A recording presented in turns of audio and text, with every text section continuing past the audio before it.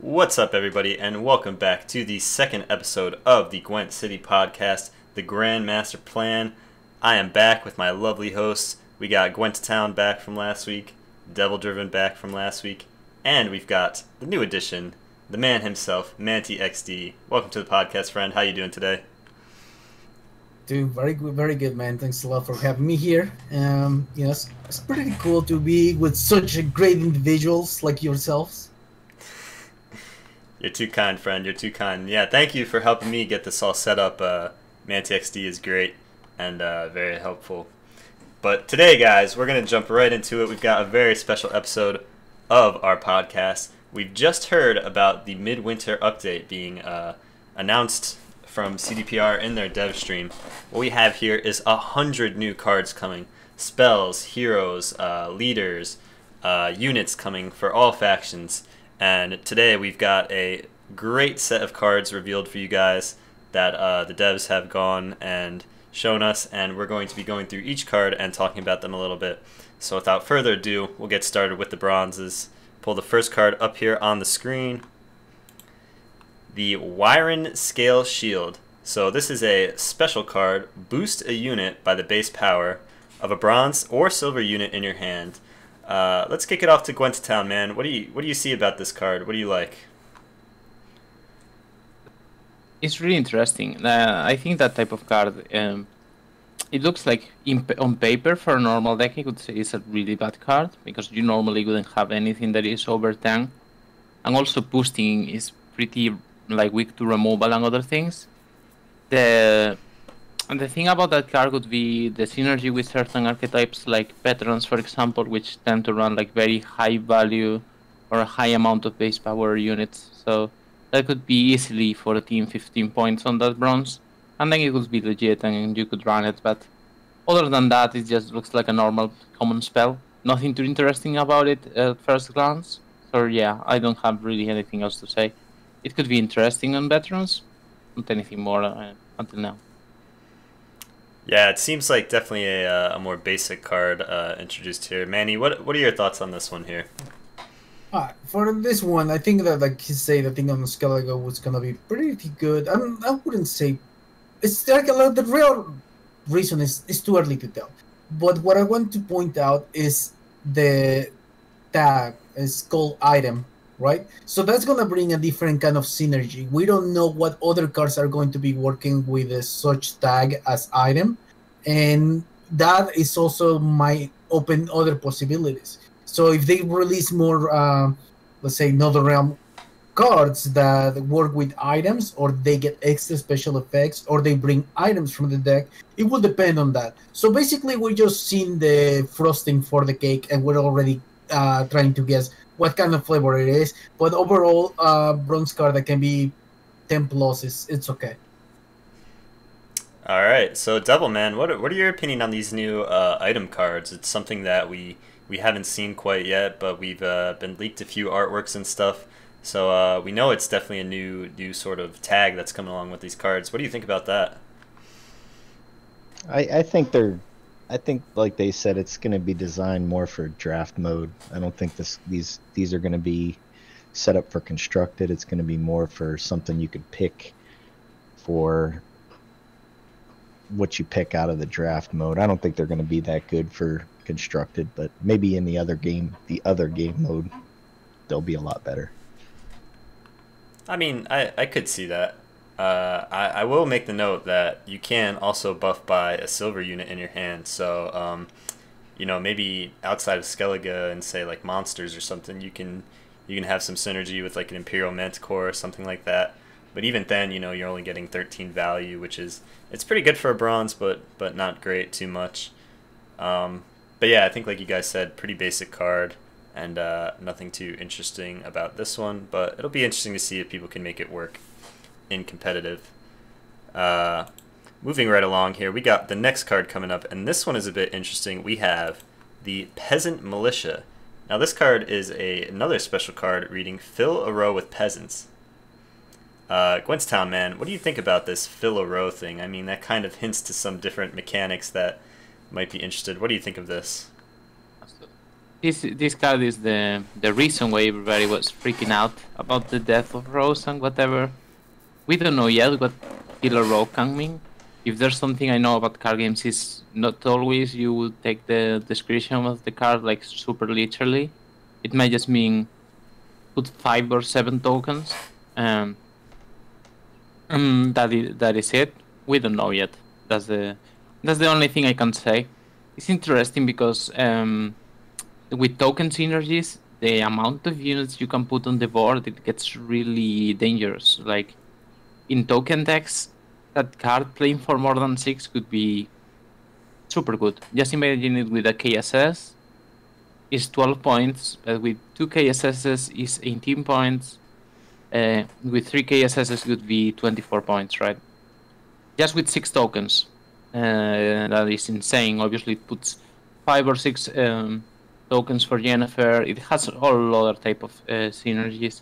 It's also tactic, so if you want to play it in an R, you can play with Natalis. It's interesting. I think interesting card. But in the end, we don't know yet what type of effect can really be that fill a row. Or other than that, I mean, I don't think it's gonna be quite literally filling a row. Like the row has a limit of units, let's say 7, and you put 7 units on that row. I wouldn't think that would be that because, as I said, it would be probably too broken with tokens. So yeah, my whole conclusion in this card is we don't know. I know, interesting, right? Great analysis. But I mean, yeah, I don't really can say anything very interesting. It's just gonna be a really incognita. It's something we don't know yet. What can happen with that card? Yeah, I mean, there's a lot kind of up in the air with this card, filling a row. Like we don't even know what peasants are. Manny, what do you think? Maybe this card might be trying to get at with these kind of unknown factors. Sorry for the interruption, but I just wanted to say that peasants are actually 1/1 or like as one strength unit has been confirmed on the stream. But yeah, whatever. Okay. Just came to chiming. Do your part, Manti. I'm sorry. No, all good, all good. So I think that CDPR always does a really good job about pairing up the artwork with what the card does, correct?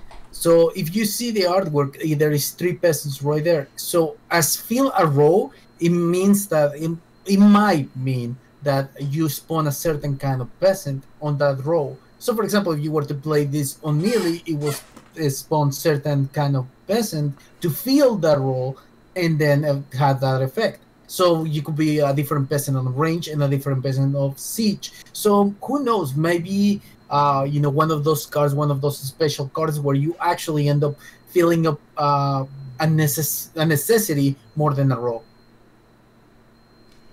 Yeah, that definitely is interesting. And we do know that they're kind of redoing the whole row system in Gwent. But again, a lot in the air with that one. Devil, what do you see as some possible uses for this card? 3 siege supports and just play as many of these as possible. And then play Germain, and then you get about 180 points, and then they play a card that we're going to talk about later, and it all goes away. No, it just seems like it's something really. It seems like it's something really basic. I wonder if too, when we get these cards, if they're going to change the starter decks again. That's one of the things that I'm thinking maybe they'll do as well to help the players out when they first get into it, because when this drops, there's going to be I think a really big influx of players. So maybe they'll change the starter decks around, and maybe one of these will get kicked in there for whatever, maybe a Northern Realms or maybe Monsters or something. It'd be kind of weird for them to be in Monsters, but we'll see. Yeah, it will be interesting to see with this one. As we said, a lot unknown, but definitely has a lot of power, a lot of combo potential. So this one we'll have to keep a very close eye on, as it could be really good or maybe just so-so. But moving on to the next card here, we've got the Northern Realms Bronze card. That's right, ladies and gentlemen. It is the Winch, another tactic special card, reading spawn a bronze Northern Realms machine and boost it by 2. Now, this fits nicely into the machine archetype. Spawning, just real quick to run through that, is a new mechanic coming into Gwent. It's very similar to the Hearthstone Discover mechanic, if you guys play that. So basically you get 3 random options from the pool, and you get to choose one of those from that. Devil Divered, man, I see you giving the thumbs down on this. Are you not a big fan of this? Is it too much RNG for you? No, I was thumbing down the Hearthstone. I can be all with friends, dude. I mean, it's interesting because there's been a lot of talk recently about kind of Gwent maybe needing some more RNG, and that would be something that can push it more towards being, Hearthstone-esque. As we know, that game has a ton of RNG compared to what's in Gwent now. So, I mean, what do you think about that, Devil? Do you think that the game needs more RNG like this kind of spawn mechanic, or do you think it's too much? I mean, you could put in meme cards, you know what I mean? You just, if you don't want to play them, don't play them, you know what I mean? If somebody wants to play something consistent, they'll play what, the cookie cutter Nilfgaard list. If they want to, maybe they're not that good and they need all the RNG they could help, so they need, cards that'll help them out. So I'm okay with it. It doesn't bother me any. I mean, I play some of the crap cards anyway, so it's just more tools in my toolbox, so I'm okay with it. So what do we think, Gwent Town? Do we think this card will be good? I mean, it looks pretty strong from my perspective, summoning, a bronze machine and then boosting it by 2. What's your take on this? My take is this card would be between very strong and completely broken. Probably bordering completely broken, and at least what I think about it right now. Because you can just think about opening this card. Just imagine, this is a really silly opening, but whatever. When I say it's really silly, it's very logical that it could happen in a game. But imagine your opponent was to open or Natalis into this. Then they get like a tower, for example. Let's just put the best case scenario. And they get a tower for 10. And then they cancel the 3 towers in their deck for like around 38 points or 40. So they just played for close to 60 points in 2 cards. So yeah, you can think the problem with this card would be that you can get a copy of bronze in your deck and then just cancel out the 3 other copies. I think that's the strongest thing about this card. The other thing that is retarded about that card is you can play more than 1 copy. So if you were to play a couple of winches and pull the same unit, you could even, you can have more chances than 1 if they remove whatever unit you want to pull with cancels. So it's like really strong in my opinion. It's probably broken at the moment. Let's see what they do, because there's at least a lot of time to change it. But yeah. Yes, Hanselting for 2 units is already insane. Hanselting for 3 units is already, the round is over. So it's interesting. Let's see what they do.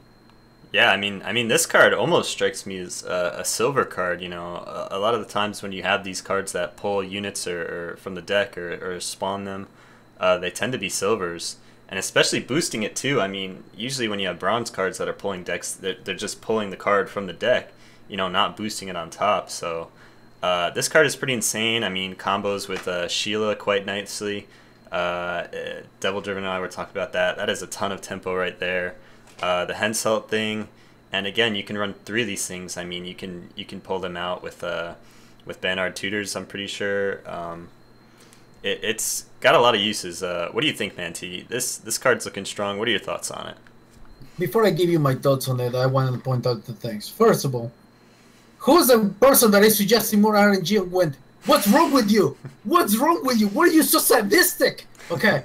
Now, second of all, went to town. That strategy was for the team. Thanks a lot for spoiling it already. It's exposed right there. Okay, now my thoughts for this card, ladies and gentlemen. This is what happens with this card. Okay, so like you said, a lot of people are going to give the argument that if you just played a bronze that was on buff, why are you playing another bronze to begin with? But the reality of it is that having a bronze, an extra unit of the ones that you already have, it has a lot of synergy. It has a lot of working potentials with, like, medics, you name it. Overall, you want things on your graveyard that you can bring with Shani or others. Winch, I think, is an incredibly good card. Like, yes, you're gonna get RNG, but, like, I don't know, you might get rewarded for it. Another thing is that CD Projekt Red needs to be very careful as far as how much RNG they want to add into this game, for the simple reason that a lot of the people that are in here, they respect the part where you diminish that RNG and try to play like a Viking chess game, like my friend Double Driven likes to say. And by adding more RNG, it's just unappealing towards me. That, with that being said, I think that the card is really, really good. It's interesting. I mean, this one maybe not so bad on the RNG. I mean, what? There's only And that's it. eight That's or nine. If, if you're speaking, you're definitely Yeah. Probably someone was speaking man. I blew his mind. Did you guys see that? Like, that's what happened. Yeah, I mean, sorry about that. This one, I mean, the randomness doesn't seem too bad. I mean, what? There's only 8 or 9 machines that you pull from. I mean, at least so far, they're always adding cards all the time. But the card pool that it's pulling from isn't too huge. If it was something more like 20 cards that you're pulling from, then the RNG starts to get a little ridiculous. It's kind of akin to like basketball shooting a half court shot. You're not really expecting it to go in, but like from time to time it will, and it'll save your butt. So this one, the RNG, not too terrible. So as long as they can control it, I think it'll be okay. But yeah, that's enough about the winch. We're gonna move right along here. The next card we got is the Monsters Bronze card revealed. It is the Werewolf. This is a Beast Cursed unit, 7 strength, strengthened by 7 on contact with Moonlight. Something that we're not really sure about, but also another great tag to take note of is the Immune tag. Gwenttown, some people have been asking for immune tags, notably I think with golds, ever since the gold immunity changed a few patches back. What do you think about them finally introducing this, but on a bronze card? Yeah, I just wanted to point out that this is not really immunity. Like, it's not really immunity as we know it. It's just, let's just say, untargetability or whatever you're gonna call it. So this card would be damaged. As far as I know, it could be damaged by AoE effects. It would be damaged by random pings, by like a trebuchet or whatever. Can be hit, or how is that card they called? Reinforced trebuchet or whatever. Yeah, the random pings would hit them. So for that part, I think it's not like really broken. Obviously, the way you want to play it is you want to play it with Moonlight. Moonlight would be, I mean, it suggests me that it would be a boon type of card, like the Ale of the Ancestors or whatever that called is called, the barrel. So it could be something similar to that, it seems. So like a positive weather on your side, that looks like is going to be the case, and in that case, I think it would be pretty strong. 14 points for a bronze, untargetable by normal removal. Is interesting, but not really. I mean, not really too game breaking because we don't see what else is going on with the deck. So, interesting card. We'll see how it goes. It's also interesting to see that actually monsters are getting beasts, more beasts, and getting more curse units. Let's see how it goes. Let's see what more synergies can we get out of that. So yeah, that's all my thoughts about this card. Interesting, but I'm hoping to see what's with the Moonlight. Yeah, Menti, what do you think possibly the Moonlight could be? I think it's a pretty popular theory that it's one of those boon cards. What do you think they might be trying to get at with this Moonlight here? I think that CDPR has a lot of options. For example, it can be kind of a weather effect, Moonlight. And if they added more weather effects kind of like that are not necessarily like damaging on the other side but buffing on your side, I think it would be a really clever way of starting using like first lights, and overall I think it will be cool for the game. Another option, if you go into the Witcher 3 and then you play, you will put a card that affects a row, and like old school Maridrome, right? So you will play Maridrome on that row, and the Maridrome will affect every single person on that row. So Moonlight can be that. Moonlight can be a weather, or Moonlight can be like an ale card, like Gwent point out. It's it will be in it will be very important to the impact of this card to know what is Moonlight. So for that, I'll just have to wait. But overall, Scorch. If this goes to +7 and somebody has a Scorch, dude, you don't target Scorch. Scorch just kills the strongest units. So it's going to be very important to know what is Moonlight for this card. Yeah, that's true. Devil, what are your thoughts on this one, the werewolf here? I just love it because 3 enforcers on the board. He just stands there like, what? You ain't hitting me for nothing. No, I think it's great, man. I think it's cool they're adding positive weather effects and something that can't be, targeted like that with direct damage. I think it's pretty cool. It still can get buffed, through AoE, but I just like that enforcers can't touch it. It's always a positive, man. Anything to take the spies down a notch. But all right, moving on here. We've got our next card, the Bone Talisman. This is the Skellige bronze that was revealed. Another special card. It reads, choose one, resurrect a bronze beast, or heal an ally and strengthen it by 3. Gwent, man, what do you see about this card? Resurrecting beasts, or kind of the Armorsmith effect with healing and getting a little bit on top of that? So yeah, it's interesting that they are going for more strength and synergy on that type of deck. I think that this type of card is... It's interesting that they are trying to print this type of card right now. It definitely gives versatility to Skellige. Let's see, because they definitely need some more beasts to make this work, though.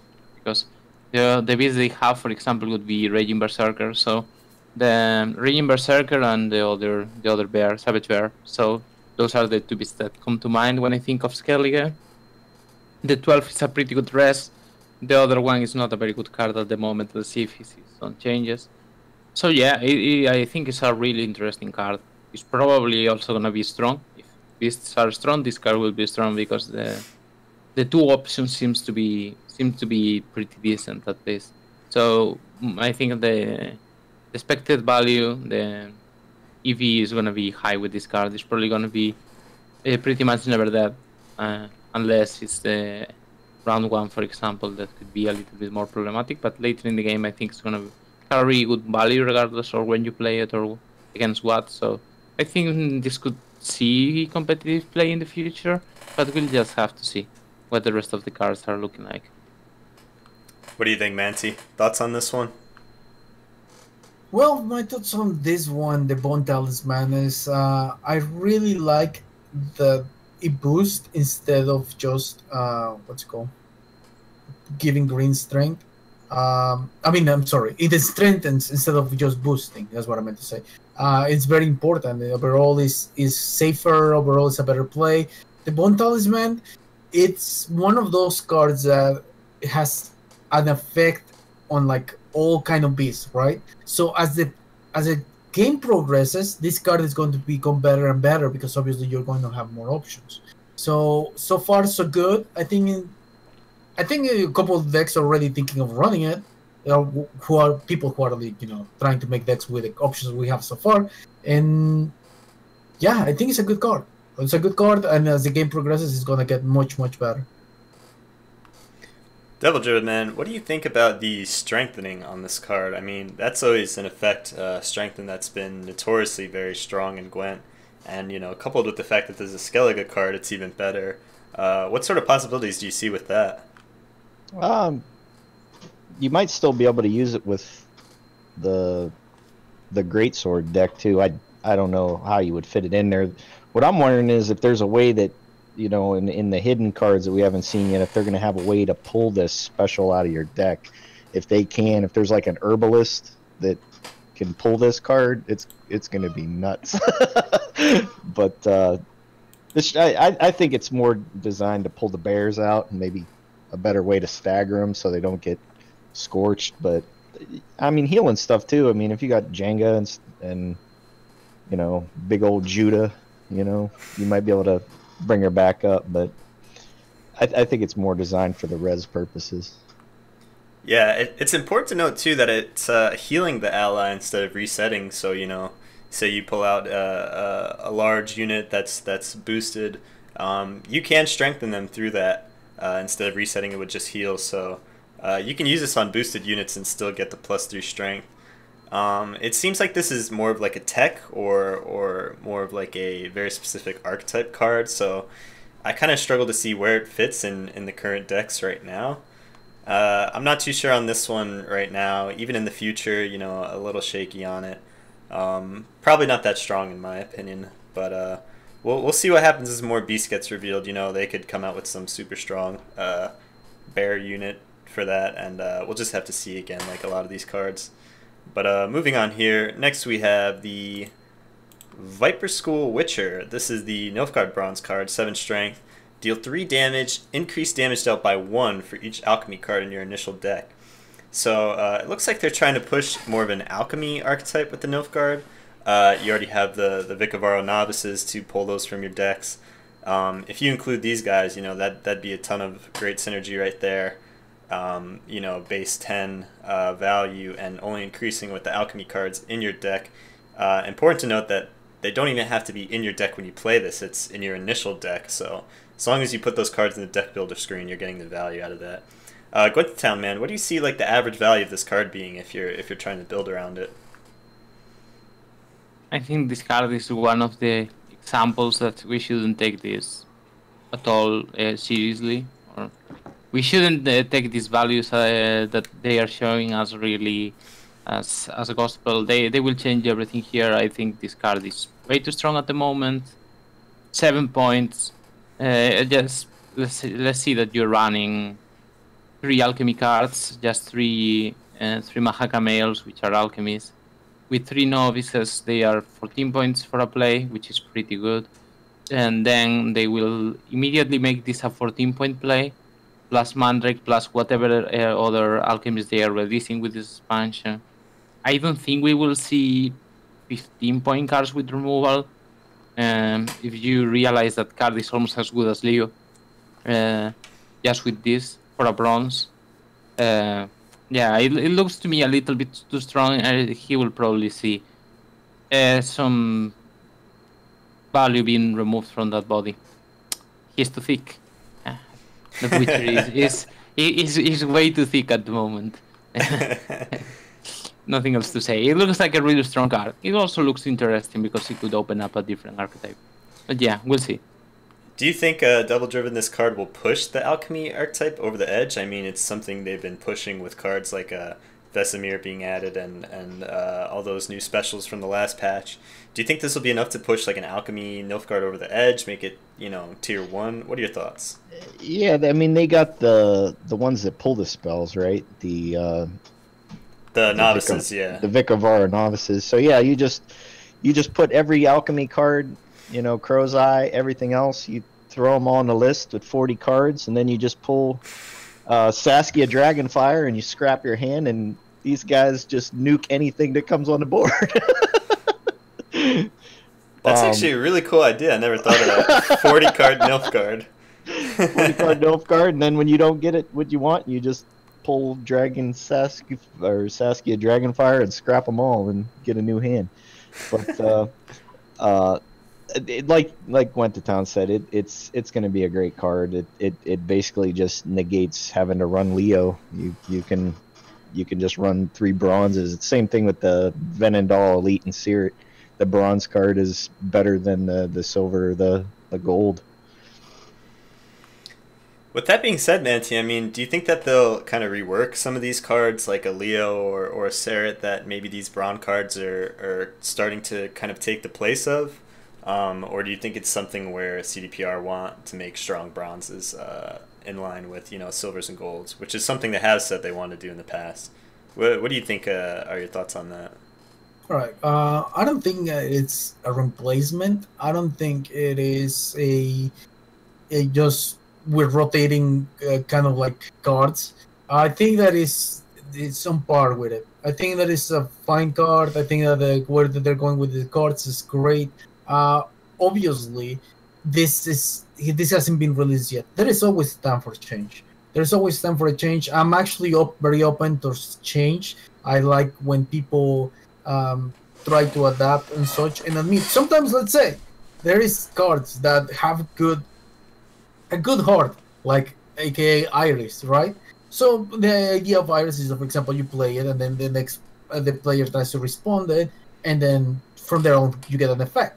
But the reality of it is that she's been played, and that's it. There is no response time. That, to me, that is a problem. If CDPR tends to change cards like that, I have no problem whatsoever. You know, it's there are many ways to play Gwent, and obviously there are gonna be a couple faults here and there. As far as the Viper School of Witcher goes, man, this card is really good. Like I'm drooling just to make a video about it. Like, I want to make the miniest Viper School deck you've ever seen. You know what I'm saying? Just slam 2 of those, go in second, and call it a day. It's so good, dude. I really like this card. Hopefully they will nerf it. Hopefully they will nerf it. I'm gonna make a video before that. So I'm looking forward for that. I really like the card. Yeah, it's kind of crazy. Nilfgaard already has some of the primo removal in the game with cards like Leo, the Imperial Enforcers, even Menno just being able to get rid of huge bodies on the board. This guy's a little cool. I think there's more of a deck building cost associated with it. You have to put those alchemy cards in your deck to get the value of it, but definitely pretty strong. I think this will find a place in some sort of alchemy type list, and I'm excited to see what that list will end up looking like in the future. Moving on here, we've got the Half-Elf Hunter. This is the Skyatal Bronze revealed. It is a elf. Spawn a copy of this unit. Pretty basic effect. Interesting in sort of hand buff strategies, as it is a copy of this unit. Manti, what are your thoughts on this guy, the Half-Elf Hunter? What do you see this deck kind of fitting into? Okay, so the Half Hunter, spawn a copy of this unit. It's kind of like, I'm not sure if it will be. Okay, so here is my thoughts on it. So you play this unit, right, and it spawns another one. I don't know if that one will spawn the 3rd copy of the bronze, or it will be just 2. Because if so, then you don't want to run the 3rd one. Otherwise, it's gonna be dead. You know what I'm saying? So if you have 3 of these on your deck and only one brings the other one, then it's just the 3rd one is dead. You know what I'm saying? So that's my concern. I hope not. Okay, I hope that the first one doesn't spawn the second one, and the second one and the 3rd one, because dude, that's a huge chain. That's a massive chain. It can be devastating, but hopefully it's just the second spawn doesn't appear a 3rd one. Monty, I'm sorry to debunk your conspiracy theory, but that card just is a copy of itself, but it doesn't pull anything from your deck. It just spawns another copy. So it just spawns because of the spawn. Like Dwarven Agitator. Yeah, it spawns a copy of itself. So it doesn't do anything with your other copies in the deck. It doesn't change anything there. You can run 3, it's all fine. So yeah, it doesn't think. It doesn't do anything. It just copies. Isn't spawn the new discover keyword though, or do I have that mixed up with something else? Like the winch, the spawn keyword. We're so bad. If I understand this correctly, it should be just that you spawn another sea. Well, you just spawn another Half-Elf Hunter that is not in your deck. So theoretically, you have this 215 and you spawn another 15. That's how I read it, at least. And that would be the utilization with the card. Correct. If this was the case, I would think this is very strong, indeed, because the difference between this and the Swordmaster is already a decent card, but it lacks some things. One of the things it lacks is it needs a body for your opponent. Like your opponent has to play a big body if your Swordmaster is big, so it gets value. So for example, the Swordmaster starts as a 4, this starts as a 6. So theoretically, the Swordmaster is 4+4. This is 6+6. If you get 3 buffs, imagine, with Hawker's supports, This would be a 15, so it would be a 15 plus another 15, which is 30 points. Meanwhile, the 13 plus a 13 plus 13 damage, which is 26 points, plus your opponent has to play a unit that is as big as 13, which is very hard to do actually in a lot of decks. So it looks like a better version of the Swordmaster. That is how I'm now trying to see this actually how it works. If it's just a spawn, like the discover mechanic wouldn't really make sense because it says a copy of this unit. So what is there to discover? It's just a copy, right, of this unit. It's nothing to choose. So to me, it just looks like you buff it and then it spawns a copy, an exact copy of the unit. Yeah, I think you're right, Gwent to Town. That seems to make sense. It's crazy too. You're right. It is better than the Swordmaster in that regard that you don't need a target to damage. But I mean, this guy starts at a 6, right? Where Swordmaster is a 4. So automatically, that's 4 extra points of value if you're counting it as double. And 12 points for a bronze isn't that bad with no commitment. And you're putting 2 units on the board, so you have some synergy with, say, potions, and maybe like a Marauder deck or something like that. Or even just trying to pull something like Aileron out of the deck. I mean, that's 2 elves right there for pulling her. Yeah, also this is you know what card I'm talking about. The big dragon lady. Yeah. Saskia. No, make him say the name correctly. No, we don't know what card are you talking about, dude. I think that's how you say it. Now, whatever. Anyway, as I'm saying, this card, the only real weakness I see with it would be dice to scorch. I mean, it has to have a counter, right? If you're dropping this thing for like 30 points or 27 or whatever, just have to take into account that as the Swordmaster, it has synergy with Gwent, so you could do a deck that just plays Swordmaster and you play like this and Swordmaster for Gwent, and then you could play for 16 points, which is pretty strong, even though you're getting like that investment in, I think, pretty strong play. About in line with what we are seeing also for the bronzes in this expansion, we are all strong. But we'll see. I mean, if it works like I said, it's just gonna depend on the other hand buff cards being good enough, because I think this is definitely top tier material. If it works like I'm saying, which is like spawn a copy of the unit exactly. So if it carries the buffs, then it would be good, depending on how the other hand buff cards are. If not, I don't know.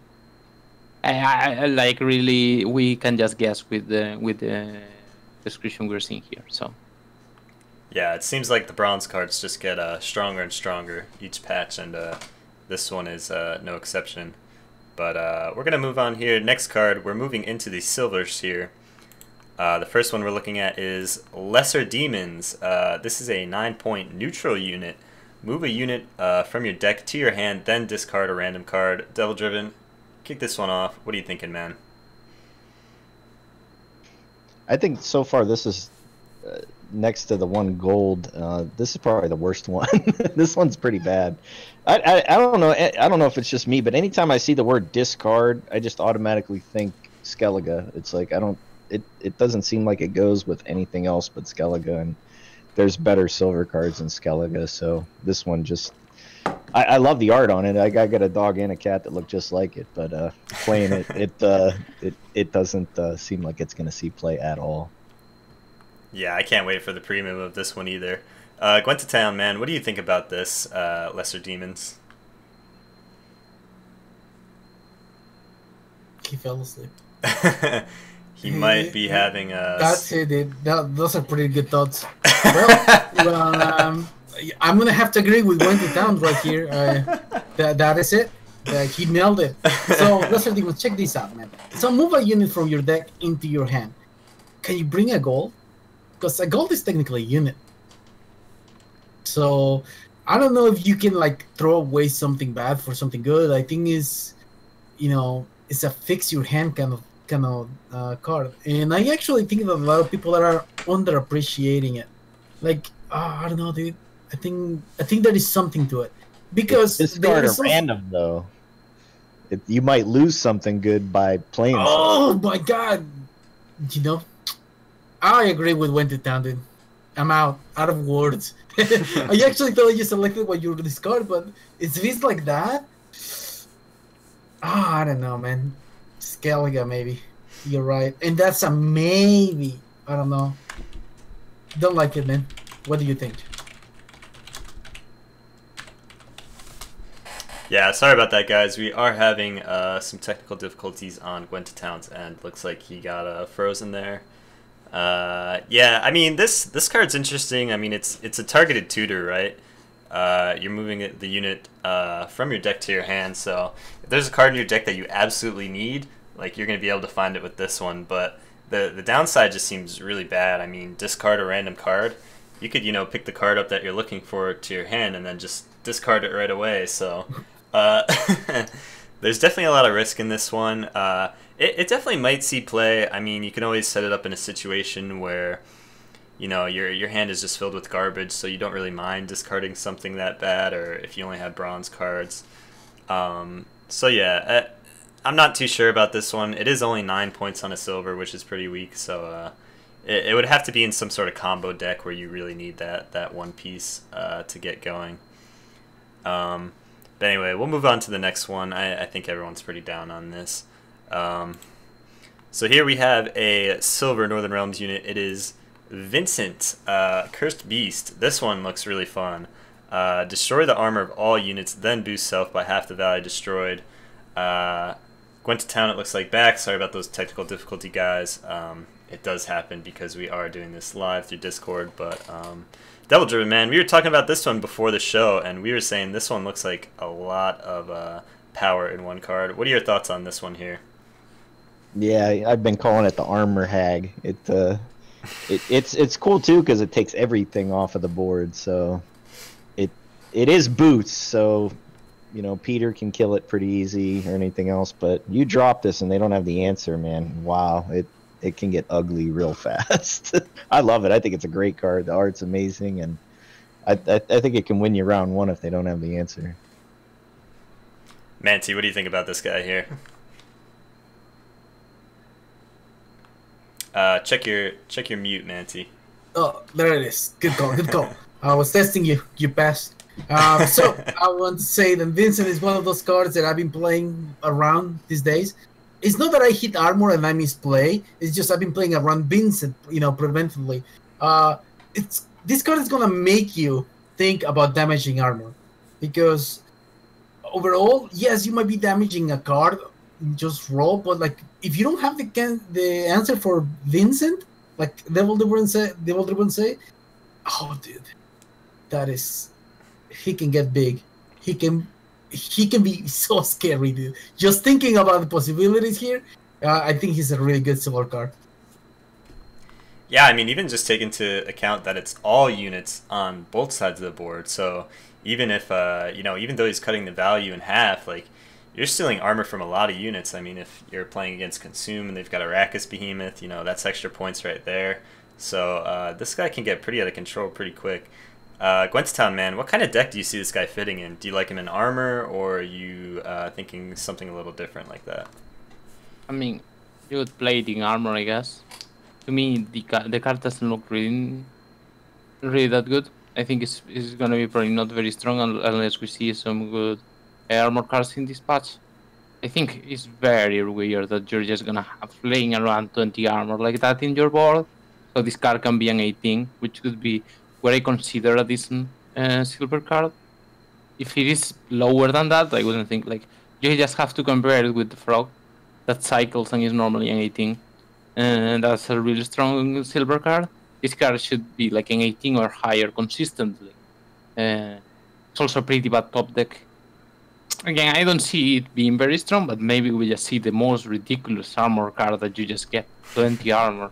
I don't know, like at first glance, it looks like a trap. It looks like the type of card that people just say, "Wow, it's gonna get huge," but then, it disappoints. It's I don't know. We'll see. Vincent looks really weird also. Also, everybody is getting curse cards now. It's kind of interesting. Stealing Skial is gonna be better than ever. Just getting silvers for free. But other than that, we'll see what Vincent can do. I don't know. I'm not expecting much from him right now, but maybe I curse him actually when I have to play against him. I would like to add something here because it's one of those cards, like you say, this 18 points of value, but it actually enables other kind of things. You know, for example, once the units lose their armor, some of them get buffed. So maybe we add that into consideration because the raw mat, the simple paper of him, like 18 points, like you say, it's okay. But then you add all the 3 bronzes that get buffed by 2 again. You know, it's okay. It's good. Yeah, I mean, maybe even you just use him for utility, just destroying the armor. I mean, you know, if you've got something like a Siri on the other side of the board, or like a Villain Trent Mirth, sometimes shredding that armor can help you get the damage you need to kill those things. So, I mean, a lot of utility in this card.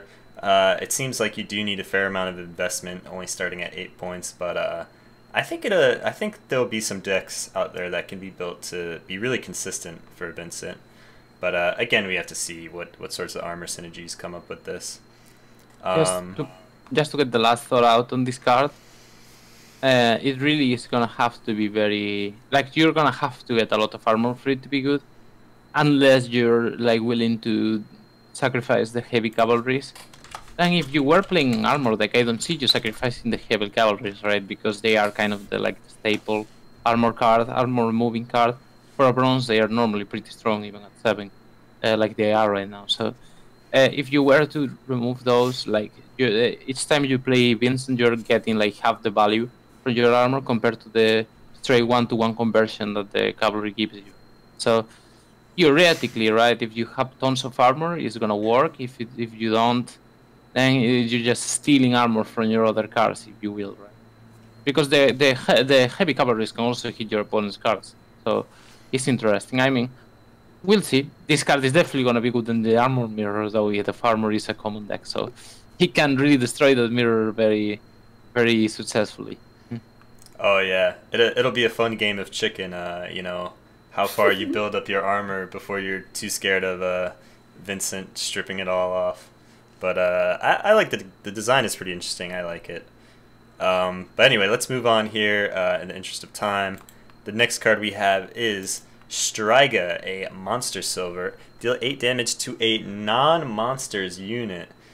I already see some shaking heads from Manti. You don't look too pleased about this card. Oh, dude, I hate that card. It's really bad. Okay, so for example, like if you're playing like on a mirror, and then like your opponent has a bunch of monsters and such, and you're like, you're just gonna start to struggle finding the value. And like when I'm saying, you are like 8 + 5, and it's about average silver.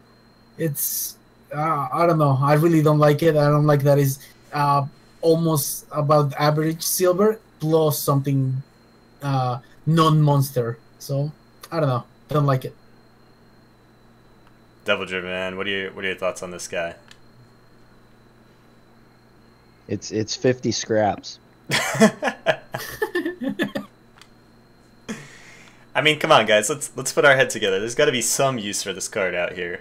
It does 8 damage. I mean,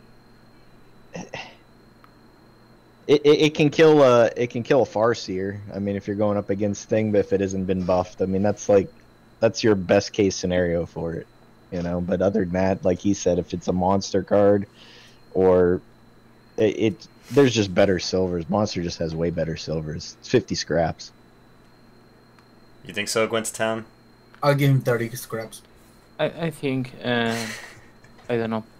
8 damage is an interesting amount of damage. It's definitely a lot of damage. If you think about School of the Viper, like the Witcher School of the Viper, or Viper School Witcher, whatever it's called, you want to know how that card is going to look when it gets to the real game. It's probably going to be a 5 that deals 8. So if you want to realize how this card kind of pales in comparison to that, you can just look at it. I don't know. It doesn't look to be the strongest card. Now, I mean, it's not super horrible. It looks like a type of like a basic card to me. The limitation is kind of random, maybe. for someone that is more savvy in Witcher topics, actually knows that why the Striker doesn't hit monsters. I don't know. It just looks to me like this card is kind of limited for no reason because it wouldn't be not strong if it hits monster units anyway. But I mean, it's just all about numbers, really. Like 2 points here, 2 points there could make this yoke of a card into a really good card. So maybe when the game comes out, this is not a 5 deals 8, it's a 7 deals 10.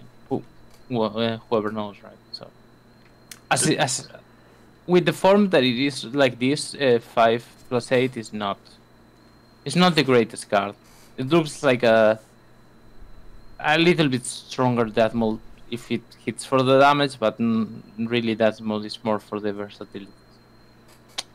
Yeah, not great. Just as a nice little thought experiment, I mean, with the kind of drawback that you can't hit monsters units, how much damage do you think this thing would need to do at 5 strength in order to be, a really competitive card? Do you guys think 10? I mean, 12? What do you guys think? Just open the floor. You mean the strength of the card? No, the damage. Or the damage. Yeah. I actually think that's the key. I think that's the key. If you put too much damage, you just get burned.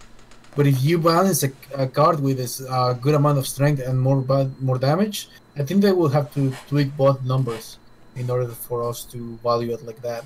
Because, for example, I don't know, I would just how it is. I think I would add 2 strength to it. Okay, interesting. Yeah, I think in general, strength probably is more reliable, but it'd be interesting to see maybe like a high damaging card, like there's Thunder out there which deals 7, but there's nothing out there that deals too much more than that. 10+ damage in a card. I would like to see maybe the Striker be the problem with the Striker being 12 damage, which is what I think it should be if you keep the body at 5. Is that there's already a silver card that deals 12 damage, which admittedly doesn't get much play, but True. There is the option in the game. So the thing is, balancing through damage, you have to balance more than points because just straight damage is not really that good normally because you just need for the target to be on the board, and most snowball units are normally not higher than 8 anyway. So you hit.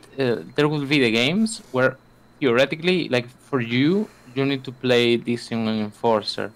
If you play it on an enforcer or a 6-point card snowball effect, you know what I mean. There's more than one in the game. You will play it for 11 tempo already. Plus, you obviously prevent a lot of damage from that card, but in terms of tempo, it's only 11. If it was a 7, it's obviously 2 more, which is a lot in terms of tempo in the first place.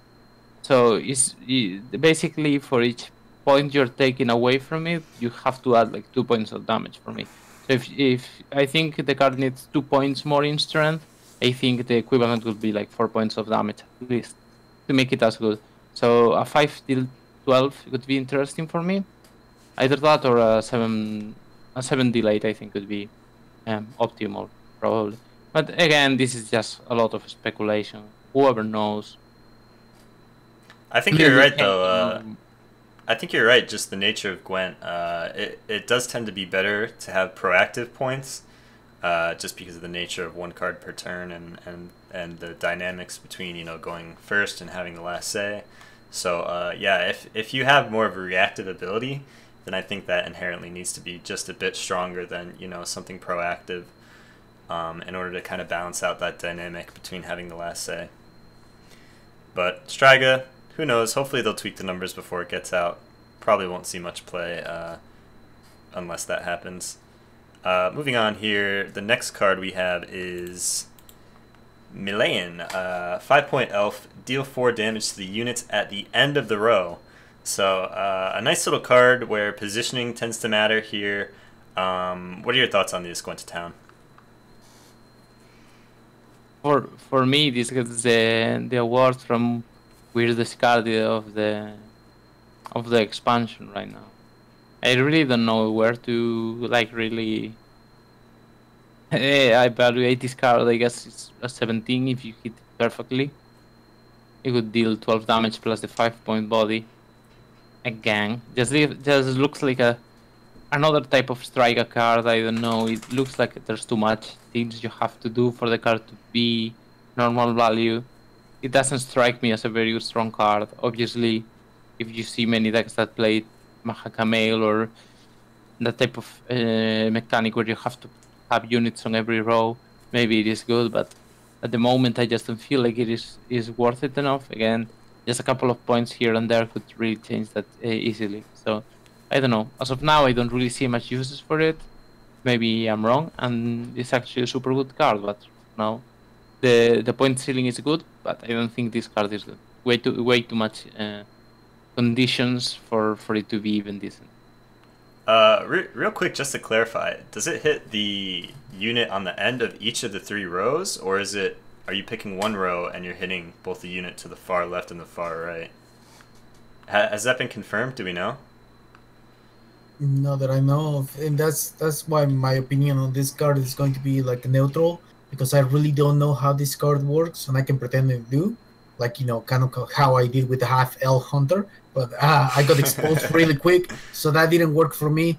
This one, I'm just gonna say I don't have enough information of how the effect works in order for me to do a smart assessment of the card. I don't know. Just me using the less common of the senses, which is the common sense. I'm gonna say it probably doesn't delay damage per row. That would probably be a little bit too strong. So, I mean, you don't even know if that is like it hits your units as well. It just says units. It doesn't say enemy units. yeah, maybe this card is just like I don't know. It's just like an atomic bomb, dude. It destroys the ball. That might actually be pretty cool then, because you can set up a really big swing by, you know, putting all your weenies on the end of your board, and you know, maybe your opponent not playing around it. Because just from how I was reading it, I was assuming it was you pick one row and then it damages, you know, the guys to the far left and the far right. But I mean, in that case, it's just like a worse Striga, isn't it? You know, 5 deal maybe 8. But I don't know. Again, they should maybe work to making these descriptions a bit more clear. But it's hard without really seeing it in action. Devil, what do you think about Milane? Do you think it has a place at all on any sort of a Sky Tall deck, or do you think it's just kind of trash? Maybe there's a self-wounding Skellige or Scoia'tael list coming out we don't know about. So that'd be kind of cool. No, I don't know about this one either, man. The way it reads, I don't know if you get to pick that row or if you drop it in melee, it damages melee or whatever. But even still, it's just there's better silvers in Scoia'tael to pick than this one. I think it's another one that's just 50 scraps. There's like 12 different ways to look at this text, but I think regardless, it doesn't look too good for me. To me, now that I look at it again, it looks like it's only gonna be one row, probably the leftmost and the rightmost units on that row. So your opponent would need to have 2 units on the row with more than 4 power, and it would play for 13, which doesn't make much sense. It looks way too weak, so I don't know. We'll just see with this card. Maybe the end of the row is actually some code word for like the 3 units at the end, or I don't know. It's too hard to tell. I'm just gonna say that if it is like a 13 point damage, it's not good. If it is like a pyrotechnician type of effect, in which it deals like 4 damage to the end of the row of each row, it's also not good, because pyrotechnician is almost as good with 1 less damage for a bronze. I don't know. In this unit, it doesn't look good right now, and maybe I'm wrong, and it works in another way. I don't know. Alright, so what I got from there is that he doesn't know. I mean, a lot of mechanics are changing, so until we know for sure what those are, it could be anything. But I think even in the best case scenario of what we thought it might be, it's still kind of, meh. But we'll have to wait for those official announcements on how those row dynamics are changing.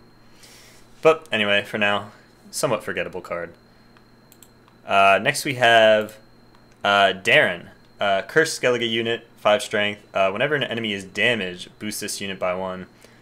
Gwent's Town, why don't you kick this one off? How you feeling about Darren? Interesting card, Darren, for sure. It just looks like our or mates, the Axemans were lacking a finisher.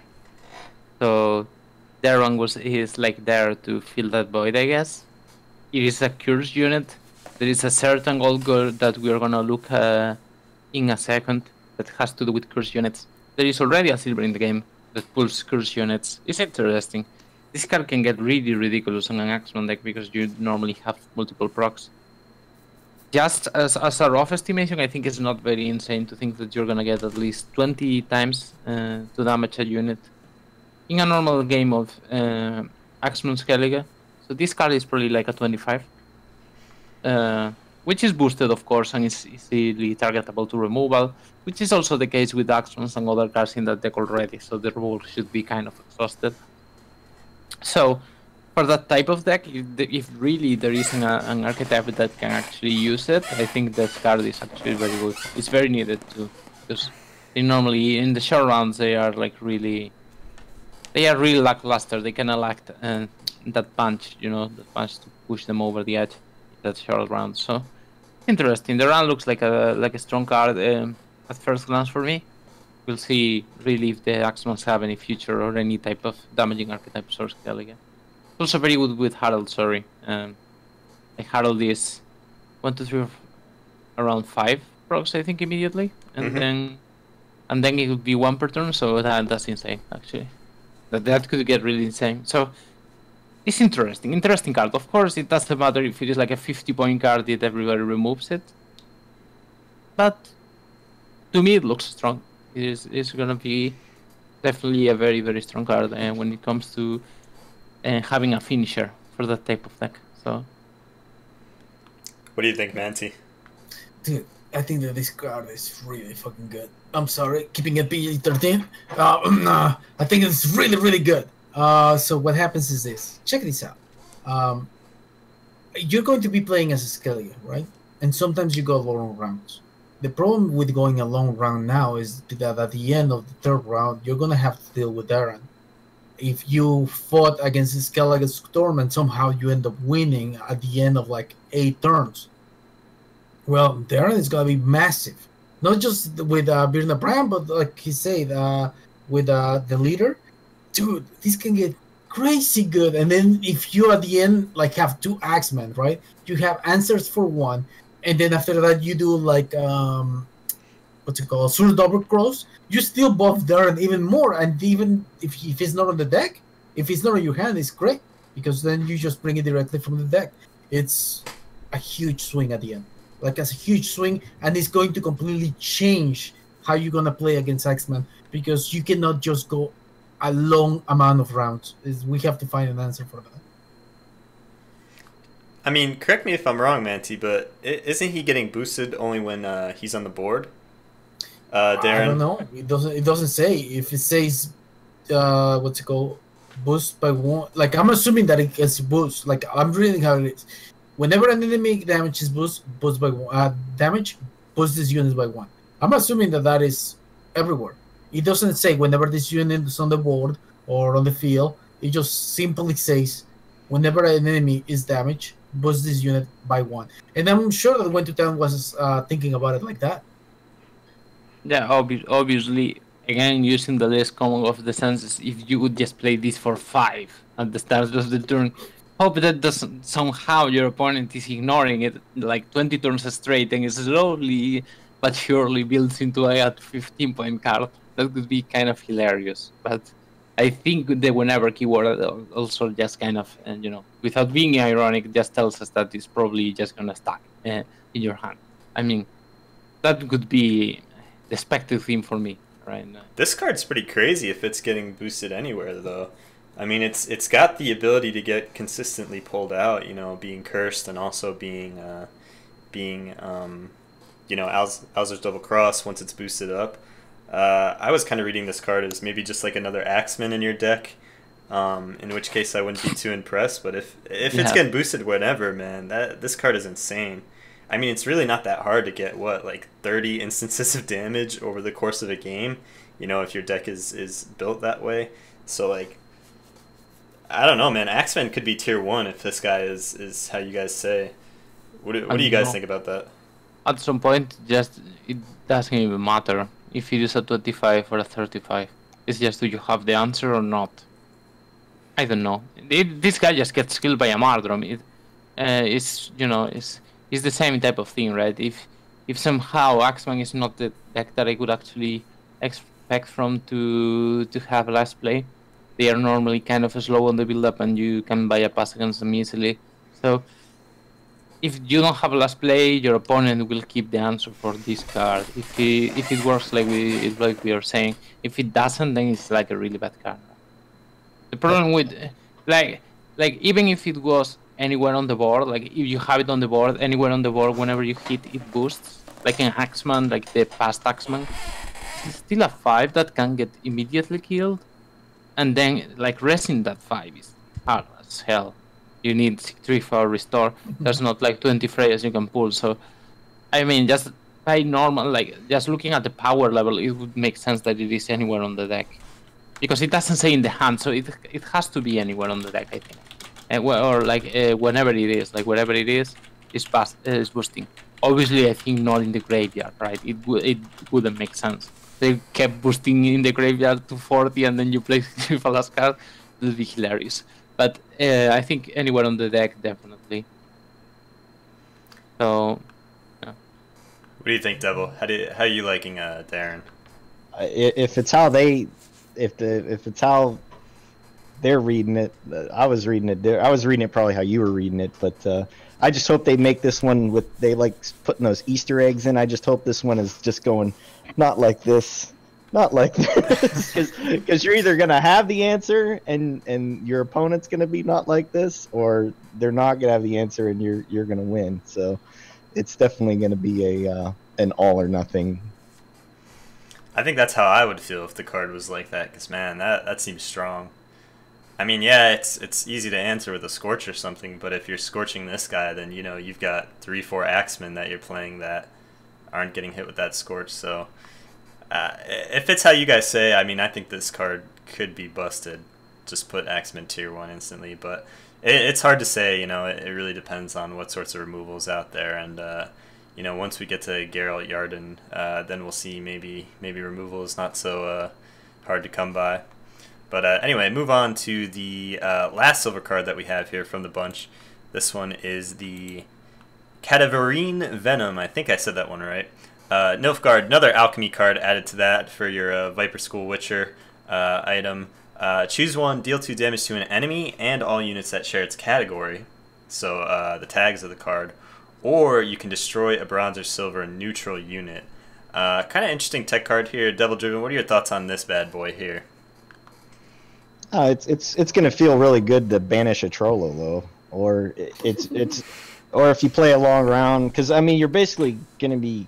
I don't know if you would play this by yourself. You'd probably be playing it with Vesemir. So it's either going to be, wipe a card out of the game that's maybe your opponent's, big heavy hitter like Jenga Fret or something, or it's basically Gold Lambert in a bottle where you just throw it out there and it just vomits out a whole bunch of 2s on, damage. But it's another option for Vesemir. That's the only way I look at it, really. So you got to be careful because it's only a neutral unit that it can destroy. So, we don't want you getting on, the Great Dandelion show with a nice fail or something. No, me and Manny are going to be on there here pretty soon with a fail, so. I guarantee it. Thanks to Necromancy, but that sucks then, man. I didn't see the neutral part of it. That kind of knocks it down a peg then. Yeah, Devil Driven was already sending shit to the Shadow Realm. Was like, oh, this troll, I'm gonna I hate Trollolo so much because when he gets res again, I'm like, he just got a whole ton of armor off him, and now he does it again. I'm like, no, but it just instantly just killed my dream on that one. So yeah, this one's 50 scraps. Yeah, the Devil Driven was like, fuck Darren, dude, when you can just remove it to the Shadow Realm. That's great. I mean, how much value do you guys see this card getting realistically? I mean, 2 damage to an enemy and all of them that share its categories. I mean, like, what if a card has multiple categories? Like, you're up against Skellige and you've got Cursed and you've got the beasts from the bear. How do you guys see that working out? Gwent Town, what do you think? I have absolutely no clue how this card works, and I'm not gonna try to hide it. That's the theme of the night, isn't it? Welcome. This is the best podcast we've ever heard, guys. We don't know. Yeah. And that's the face of a competitive player right here. I don't know how this card works. If categories is just attack like soldier, then it looks strong to me. But if it is like resilient or whatever else, it's not gonna be, or immune, then it's not good, I think. Or Death Wish. If it is like that, I don't think it's very strong. If it is like Beast or Soldier type of stuff, I think then it would probably be a normal card, decent card. But it's kind of, I don't know. It will also depend on how many bronze or neutral silvers are going to be ranked. You don't see neutral silvers at all, or bronze silver, or neutral bronzes. It's going to be, I don't know, maybe a little bit clunky getting the value. But again, this card can probably be tutored out by like Vesemir and stuff, so I don't think it will be a horrible card. It will be probably kind of clunky though. Yeah, doesn't seem too strong to me at first glance, but maybe I'm wrong. What do you think, Manti? Are you throwing this in your alchemy deck for Nilfgaard? I actually, not even like that, I wouldn't, because there's a chance that you're gonna top deck this, right? You top deck this, what you do? Like, it's, you know, in the arms of the angel at that point, you know? But, I don't know. I will have to see it. I will have to see it on play in order for me to give my thoughts on it. You know, if one of our spectators has a great idea, and you make sure you put it on the comment section, you guys are always welcome to join this conversation. I'm gonna pass on this one, dude. I'm out. All right. I mean, I see some potential. The dealing 2 to the enemies in all its categories. I mean, you can get a lot of value for that if you're up against like monsters or something where those cards tend to have a lot of tags. But I'm not too big on destroying just a neutral unit. I don't see a lot of value there. So it seems like it could be good as like an end of a round card, getting a lot of value. But again, like you guys said, it's a bad top deck, so. You know, I could go either way. It depends what sorts of archetypes are really strong in the meta. You know, something like machines is really good, then this thing can probably easy get 20 value against a machine deck if you time it right. But it all depends on what's strong out there in the metas and things like that. So we'll have to see with that one. But anyway, ladies and gents, we are moving on now to the big bad cards of the bunch, what everyone has been waiting for, the golds. Let's start with maybe one of the more controversial cards released in the bunch, and that is the Isengrim Outlaw. Here we go, is spawn a silver special card or spawn a silver Sky Tall unit. Again, touching back on that conversation we were having about the RNG in the game, with spawn being the new kind of discover effect, choose one of 3 random. This card can definitely make for a lot of interesting and spicy plays. Devil Driven, I know you're a fan of some of the more wacky kind of random cards out there. How do you think about Isengrim Outlaw? Do you think it's too far, or do you think it's an okay sort of randomness? Scoia'tael does have some pretty bad silver cards. I mean, I love Melina, but man, she's not very good. You could be choosing from Olerin. I mean, Elios, I mean, there's a lot of bad silvers you could be pulling. You can end up pulling a spy if you need it, I guess. It doesn't say disloyal, right? So that's the way it works, right? It just picks 3 random cards from Scoia'tael's pool, or is it from your deck? No, I think it's from all the cards in the game that are silver Scoia'tael. Yeah, I mean, it could pull some bad ones. It can pull some good ones. I mean, silver special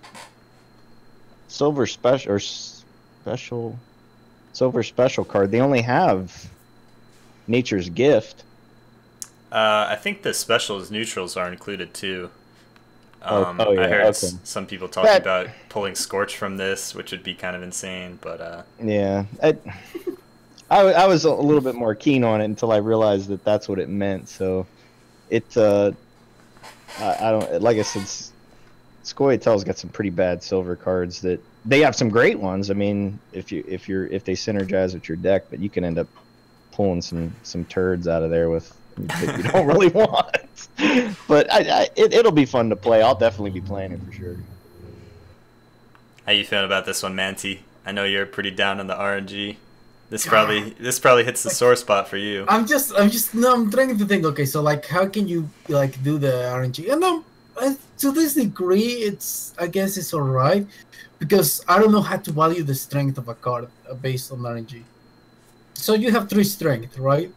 And a lot of the special silver cards are weathers, right? So there is a fair chance that you will have 1.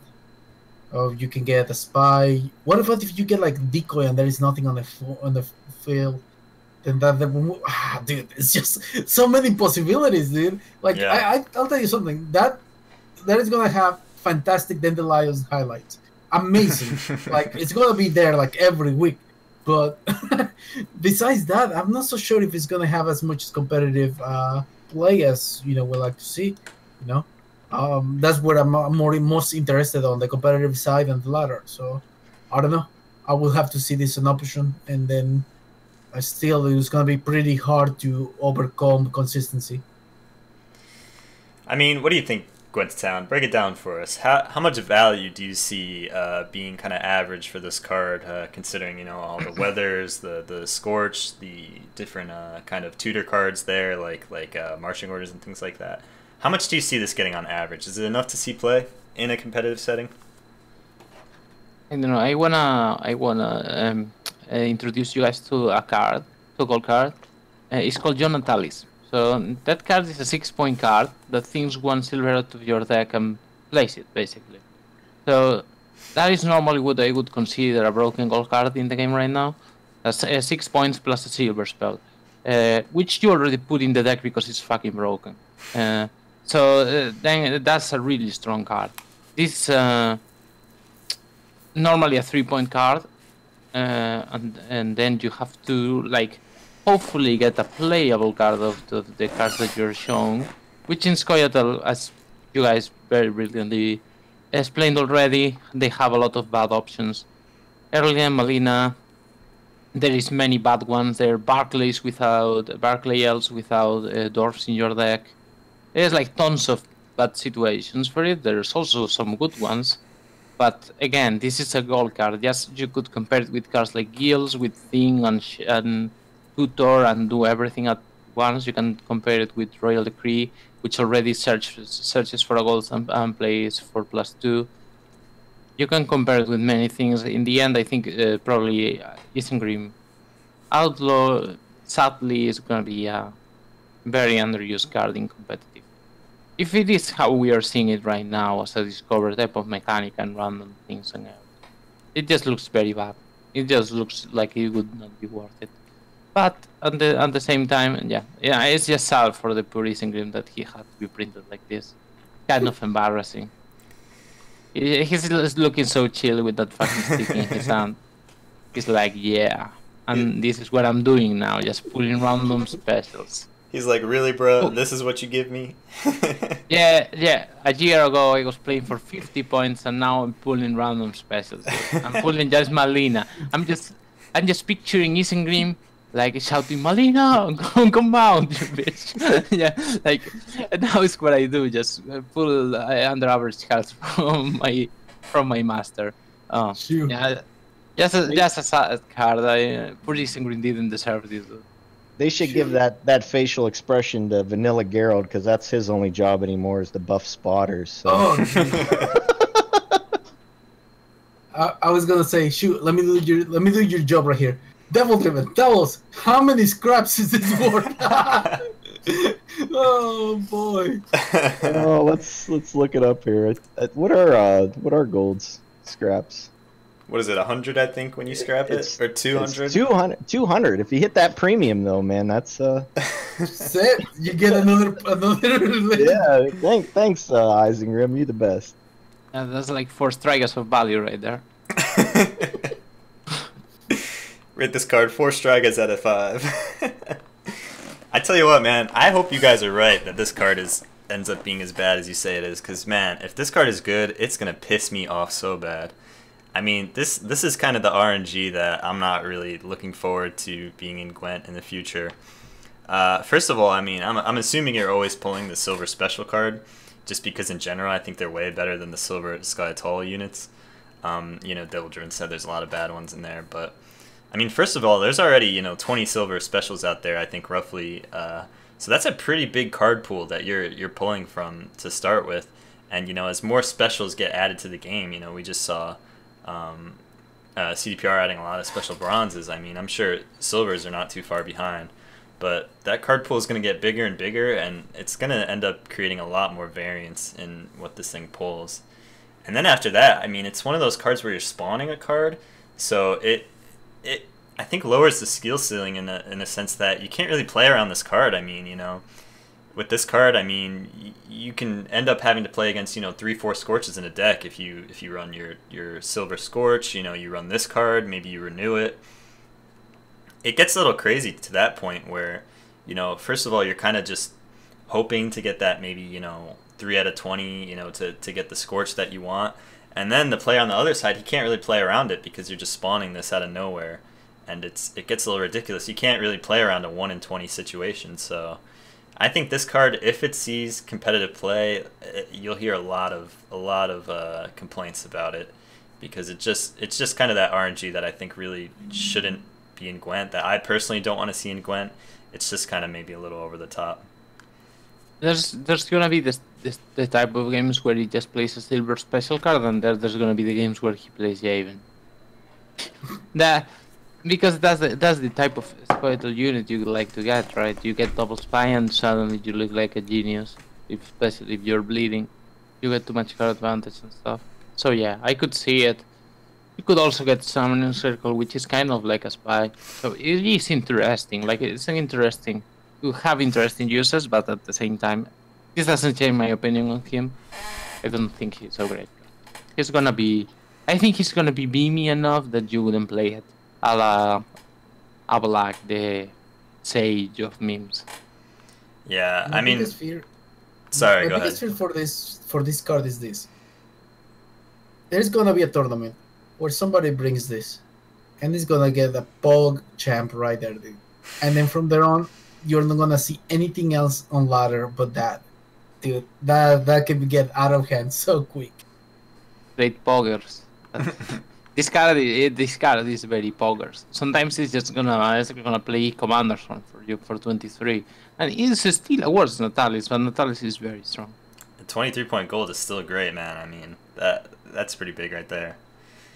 I mean, I just feel like it's one of those cards where, like, no matter what the outcome is, someone's going to be upset. You know, either you pull the clutch Scorch, you know, right when you need it to win you the game, and the other guy, and you're you know, static, but the other guy is just like, come on, man, like, RNG again. Or you're going to, you know, pull the Silver Sky Atoll unit, and you're going to get, you know, Melina, Yarpin on round 3, and Ailerin, and you're just going to be like, fuck, man, lost the game for that. I just think it's one of those cards where, you know, someone's always going to have a bad day with it, and it feels like it'll be me more often than not. Go for another card.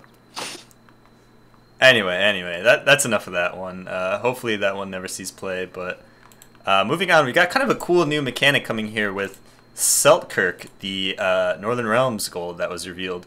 Duel an enemy, deploy, gain 3 armor. Now, how duel works, as I understand it, is the unit that's dueling first deals damage to another unit. So Seltkirk will deal his 7 damage to another unit. And then that unit, however much strength it has left, so let's say you use it on a Geralt, a vanilla Geralt, he's got 13, deals 7 damage, then the remaining strength that he has, he deals to Seltkirk. So he would deal 6 back to Seltkirk. So that's how it works, as I understand. It's definitely a cool new mechanic that's going in there. That's interesting. What do you think about this one, Gwent to Town?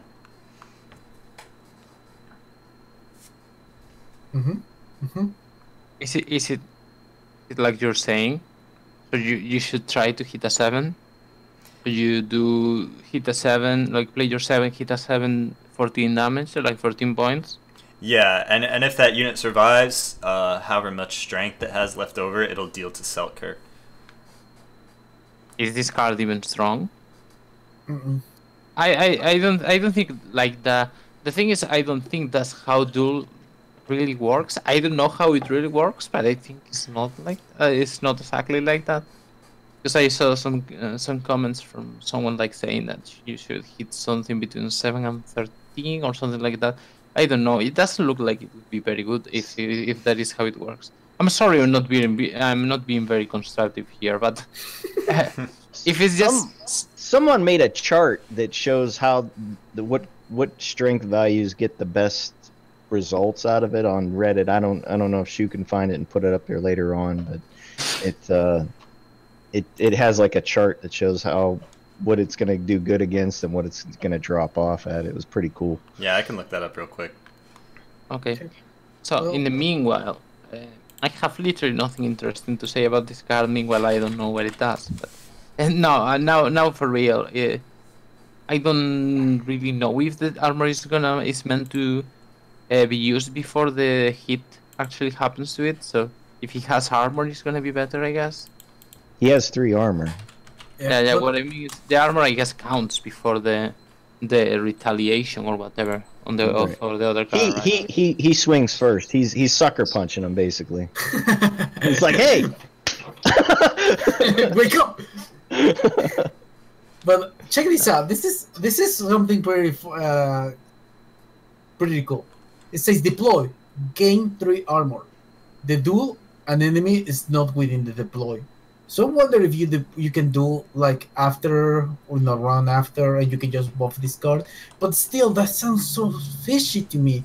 Because think about it, it's like a bad Isengrim. Like technically, Isengrim is dueling everybody. It's just wrecking them, though. You know what I'm saying? So, and then you get an extra buff on all your elves. So if you see it like that, I think Isengrim is much better in that aspect. Obviously, Northern Realms doesn't have an Isengrim, and this will be like their answer. But I don't know. I think I Yorvith gotta is. see- I think Yorvith is what you're talking about, right? Yes, Yorvith. Yes, you're right. You know, Okay, all the okay. elves. I Oh, was yes. I was about to say, Mandy, I'm totally not following what the fuck. But overall, I'm going to craft it, and I'm going to craft it premium because it's the best premium I've seen. Yeah. That premium I is think they actually needed to make it doing that Conor McGregor walk. How he does that like thing when he walks after he knocks someone out. That's what he should be doing because he just walking up and punching the living hell out of someone. So it looks like if you're targeting units that are 10 to 12, you're getting 17 value from the Selkirk. If you guys want to look at this chart, we can link that in the description of the show. But it looks like you get the most value if you're targeting something 10 to 12. You get 17 points. It's pretty decent for a gold card. If you target something that's 7, you're only getting 14. But again, you have that removal effect. Kind of, you can use it on an engine, something like that. So he seems like pretty decent value for a gold. Nothing spectacular. Probably more of a tech card. I mean, what do you think about that, Gwent to Town? So I'm guessing then the retaliation damage is not done to Selkirk, right? Because if not, there's some that doesn't really. Yeah, maybe Like I have that one wrong. If it is like that, 17, 18 points with the possibility of removal, it looks really strong to me. It looks usable at least. Now, on the other hand, right now at least, Northern Realms definitely has like really 3 strong, very strong golds. Where's my grammar? And then this could really fit nicely for the 4th gold spot. We will just see because there are gonna be a lot of cards released, but yeah. It looks strong, and whenever I see like removal with high points, some kind of versatility too, because you can do a little bit of both. It looks like a usable card to me. It will probably maybe not make the cut, but I think maybe in a good meta for it, you could definitely see it being ranked. So yeah, thumbs up. If it is 17 points, 18 points, thumbs up for me. All right. Let's go ahead and move on to the next one here. We've got the Skellige gold card. It is Him. 2 points, cursed unit. Some really sick artwork. Choose one, play a cursed unit from your deck or spawn a silver unit from your opponent's deck. So again, I don't mind the spawn so much on this one because you're only getting 6 choices. You're pulling it from your opponent's deck. If you're, you know, a competitive player, if you're in tune with what's kind of popular in the meta, you can kind of, you know, expect what you might get from this. And it's more of a risk for you because you have to play it while they still have some silvers in their deck. So you know, I'm not too down on the spawn on this one. I kind of like it here. What are your guys' thoughts on this? Let's kick it off with Manti. How do you feel about this guy? Oh, dude, I think that there is a lot of options. For example, we spoke about Darren. I think he's a curse unit as well. We've seen other curse units as well. We've seen like spies. I like that there's an option, right? Just you're simply on your opponent's deck, and then there is an option to don't take that and spawn a silver unit of your play curse unit from your deck. So I like that. I like that versatility. And obviously, we haven't seen all the cards that are going to be available by then. So I would like to reserve my ideas towards once they have released all that. Because, you know, it's 2 strength, so they must value it really, really hard. What do you think, Gwent to Town? Do you think that 2 strength evaluation is good, or do you think it's a little off there? I think this card looks really strong. From very strong to broken, we'll see how it works out. To me, this just looks like a budget version of Rain Farm for Skellige. Because you can choose between playing your spy or playing your opponent's spy, which is even more broken. Definitely, if you can pull it off, playing your opponent's spy, this card could like win you the game on the spot if the spy is actually worth it. Getting also 3 choices from your opponent is like very good. You can hit all their choices basically, because there is gonna be like normally decks play good cards in them. I tend to agree to that. You underestimate me. Yeah. I mean, in an ideal situation in which your opponent uses his mind to think about what he puts in the deck, or at least has someone that actually thought about it first before he copied them, the cards that should be on the deck are gonna normally be good value. So you could find something interesting there, or you could just spawn a curse unit from your deck, which is also gonna be interesting.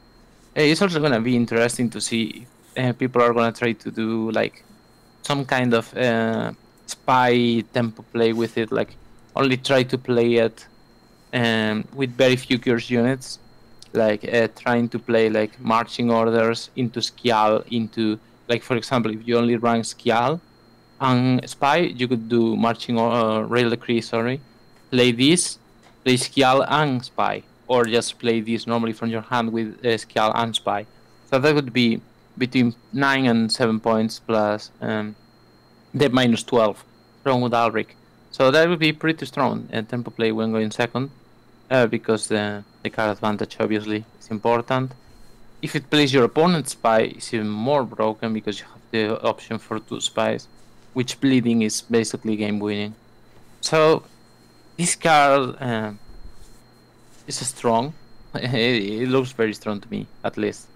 We'll see. But definitely with cards like Darren being added and to the curse pool, it just looks like a very strong card. I don't know. Not anything else to say.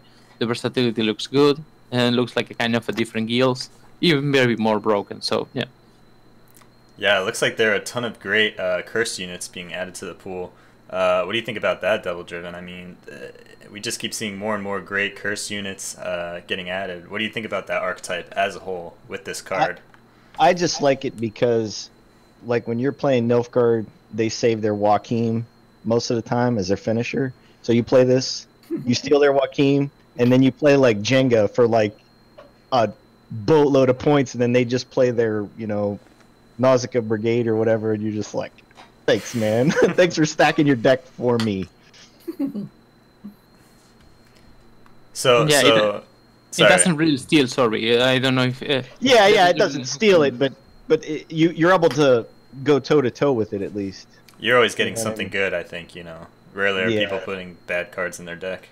Yeah, unless you play me and then you're getting a Melina. You're just going to feel bad.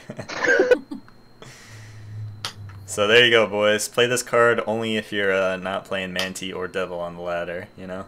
If you see those guys mulligan it away. Yeah, you can still play your curse units. So Yeah, it's never bad. That's what's cool about these cards is they're introducing a lot of choice to the game, which I really like. You know, kind of the more choices you have, the more opportunity you have as a skilled player to kind of, you know, make better decisions and kind of give you that edge over other players. So I definitely like that they're putting into the game. Moving on here, the last faction gold card we have is the Letho Kingslayer here. Nice little piece of lore for anyone who's played the Witcher games. He is a 4-point gold for Nilfgaard. Reads, choose one, destroy an enemy leader on the board and set self to 11, or play a bronze or silver tactic from your deck. So, I mean, Gwent was saying John Natalis is busted. I mean, this is just John Natalis for Nilfgaard, man. How do you feel about that, Gwent? It looks like a weaker John Natalis, but yeah, interesting. You also just need to wait. See if they are actually bringing like tactics and silver tactics for Nilfgaard. That would be really strong. If that happens, if not, I don't know. It could be. I mean, there's also decent tactics in general for neutral, but they'll pair in comparison to cards like Reinforcement, right? Marching Orders is always there, obviously. Commander's Horn is also always there, obviously, but if we see some more neutral or like some more Nilfgaard options for the tactics, then yeah, this card is gonna be thumbs up. The second effect is rarely gonna come into play.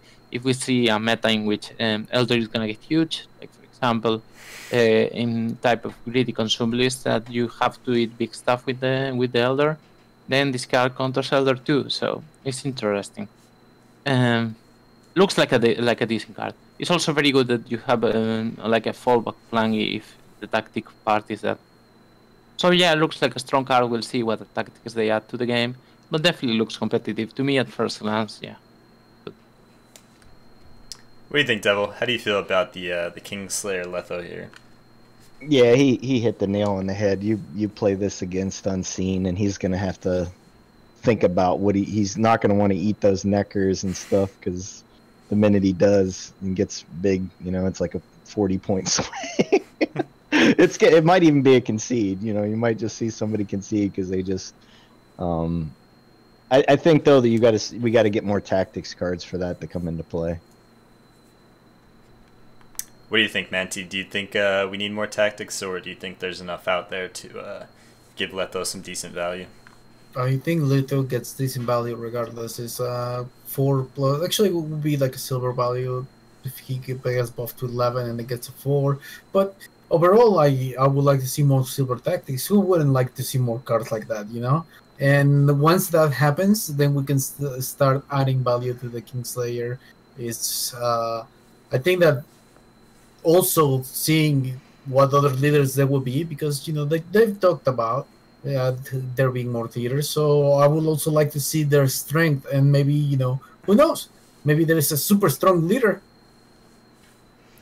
Yeah, I think in general he maybe is not as flexible as he seems. I mean, his one option, destroying the leader, is pretty good, but you got to remember that there's only one leader card in any given deck, so if you miss your opportunity or you're not waiting on that, then you're pretty much running him as a one option card.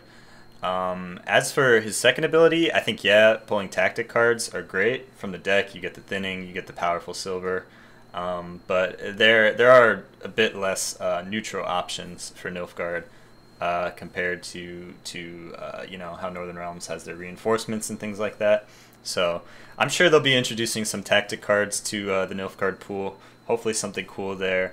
And if we do see that, I think Letho could be a pretty decent choice, depending on what sorts of leaders are popular out there. You know, if Henselts are popular, then, you know, you're playing his one ability is what, a 13-point gold. You know, nothing too impressive, but it is nice to have that as the fallback. But yeah, anyway, moving on here, we've got another one of the more controversial cards from the set, and that is Geralt Yarden. Now, this is a 5-point gold. I know it says 10 on the screen, but they've actually recently kind of changed that number, because this card would be insane as 10, but 5-point gold. It reads, reset all units and remove their tokens. Devil and I were kind of chatting before the stream about this, that, man, this ability looks strong, Devil. I mean, what do you see about this one, the possibilities?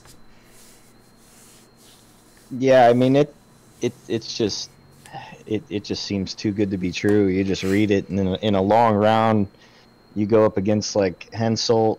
He plays all his PFIs and Germains and stuff. If he's lucky at the end of the turn, he's got like 40 points. I mean, this thing it counters Woodland Spirit. All those tokens are gone. And you play it in Skellige, and if you're playing stuff that got damaged in the weather or Ragnarok, you just throw it out there and everything's back to where it was. It seems crazy, man. It's definitely going to be the first card I craft. Yeah, even playing this against like Scoia'tael, I mean, they throw down 3 or 4 big protectors, and you just toss this guy out, and now they got a bunch of 2-strength weenies on the board. I mean, Gwent Town, how do you feel about this? Do you think that the meta is going to be right for Yarden to get this kind of insane value that it potentially has, or do you think that this card will kind of cause these decks like Spell ST and maybe token-based monsters decks to kind of fade away? What do you see happening with this guy? I don't know. Obviously, this type of card is. I'm just gonna open, by the way, every card analysis by saying I don't know. It's just today's thing. But regardless, I'm gonna say this card is probably gonna be very meta dependent. As of now, as a 5, I think it's very overestimated by many people. I think it's gonna be probably be much worse than people realize or are thinking right now. I think it's probably gonna be maybe ranking SK because SK just has natural synergy with the resetting, and they are normally very high value in terms of natural strength already. But obviously this hits your board too if you are playing a deck that already boosts the units and it doesn't work. If you're playing against a deck that doesn't boost the units, it really doesn't work that well. Playing a 5-point gold is super punishing in a short round. It's game losing basically. It's like an Igni that doesn't hit, you lose the game. It's like having a dead card. So I can see Irden winning games. I can definitely see Irden losing games. So yeah, it's kind of like his brother Igni is like a very swingy card sometimes, but also kind of play around the ball to some extent. So yeah, we'll see. Irden can definitely bully some decks, as you said before, though. Sure, I definitely think it will be strong in terms of countering, but I don't know if really for ladder play or for the normal meta after the patch hits is gonna be that great. Yeah, I like that point, how it's kind of like Igni is maybe the swing card to punish, tall units, where this guy kind of, it's the same sort of concept, a very swingy card, but you're punishing, kind of wide strategies, something that you're investing a lot of tokens or buffing a lot of units. How do you feel about that, Manti? What do you see potential for this card? I see the potential of failing. Like, let's be realistic. Let's talk about the meta, right? Meta takes into considerations what's going to be countered, and once there is something like this, it's just gonna stop high roll decks from happening. It's just gonna keep like the meta more balanced without actually being on the deck, because people are gonna start playing around this, and then eventually people are gonna take it off the decks, and then still people won't want to risk playing against a deck that has Geralt Jordan. Overall, it's going to come down to the people adapting properly to this card. I just wanted to add one more thing, man. So far with the Geralt like special cards like Igni and Ard, both of them have been nerfed at some point in time. They were completely broken, so I'm just predicting that this one's going to be no different. It's going to have it's going to come out and it's going to be crazy and it's going to get toned down. I mean, hell, this guy got nerfed even before it came out, right? They showed it on the dev stream as a 10, and now if you go to the card reveal website, he's sitting there as a 5. So maybe they saw it coming this time. I mean, obviously, as a tank, everything here changes. Like 5 points is like if I say, if the striker was a 12 that dealt 30 damage, then it would be a good card. Yeah, definitely. But as of now, with the numbers we see here, if Jordan is like at 5, Nah, I don't think it's gonna be. It's gonna be good in long runs probably because it's just kind of inevitable that it's gonna get some decent value, like at least 15, 12, something. But Yeah. against weak decks, like against decks that are weak and that he is weak against, is gonna be super tough to get any kind of value. And playing without a gold is really hard in competitive level. Also, you have to take into account that there is some type of decks that really think a lot and have to play every card every game. That makes Earden being dead super bad. Then there's the decks that boost the cards, which you can also not play yet. Again, you could definitely find a niche on Skellige, or you can find a niche in other decks, but I don't think we're going to be complaining much about Earden. Maybe they put it back to 10 though, so who knows? Who knows what's gonna happen? But yeah, Earden as a 5, it doesn't really strike me as a broken card right now. We'll see how the meta adapts though. I think my biggest fear with this card mostly is just, if it becomes, or if it is really good, then it might even stifle diversity out there in the meta. I mean, this card pretty much bullies a lot of decks out there. I mean, if you run Spell ST, you've got tons of units that are buffed up. If you run even Consume, that deck, all its units are getting buffed from the Consuming and things like that. Even something like Axeman, where you can reset the Axeman down to base and heal all your guys. So I mean, if Geralt Yarden, if he gets widespread, these decks can kind of really, their play rates can get really reduced down to nothing. And that's a little concern I have, is maybe this card will stifle some diversity in the meta. But I mean, again, it's all a meta tech. As this card will kind of be played less and less as people stop playing those decks, then all of a sudden those decks will kind of come back to resurgence. So it's very tough to make those meta calls before it happens. But certainly an interesting card, very cool effect. We'll have to see how it plays out. But here we are, boys, the last card in the set to be revealed, the last gold neutral, and this one is a doozy. I'm ready for this. It is. I got this. Saskia Dragonfire, Draconid, 8-point gold neutral. Banish your hand and draw that many cards. Manti, you got it. Let's hear your thoughts. Okay, let me tell you something, dude. In tournament play, you're gonna see every single Idealist member playing it, alright? Because after every tournament, we speak about, like, how was your hand and everything, and they're like, dude, my hand was garbage. You know what? Now we have the option of Saskia. Your hand is garbage. Boom! Saskia, give me a better hand. No, I actually, like, obviously that's a joke, but I'm not so sure how this card is going to be affecting it. I actually don't think anybody's going to be risking banishing an entire hand. Like, what? There has to be something hidden here. There has to be something with the next card that are going to be revealed in order for Dragon Saskia to be a thing. There is no reason for the CDPR to release a card like this without absolutely no synergy. So be on the lookout for the following cards, because I think that's what's going to make Dragon Saskia, Saskia Dragonfire a thing, or might not making a thing. What do you think? Go ahead, Gwent Town. How you feel? I'm just thinking about the hilarious possibility. Sorry, I need to say I don't know. I'm just thinking about the hilarious possibility of people play Mulligan and Dragon Saskia, and instead of mulliganing the bad cards out of their hand, they mulligan the good ones, so they can get this ask for the good cards. I don't know. It's kind of a really interesting card. I see it right now. I say look at it. It looks like extremely bad. Because it's probably going to be super hard to find a situation in which Dragon Saskia is actually good. Because even if your hand is clunky, just banishing cards and drawing more will probably not help. Because when the problem with a clunky hand is normally you have some tools and you need another tool to make that tool work. If you just throw the tool you have and get another tool that you already needed, but you needed the tool you already throw, it doesn't really work, I think, for a lot of decks, right?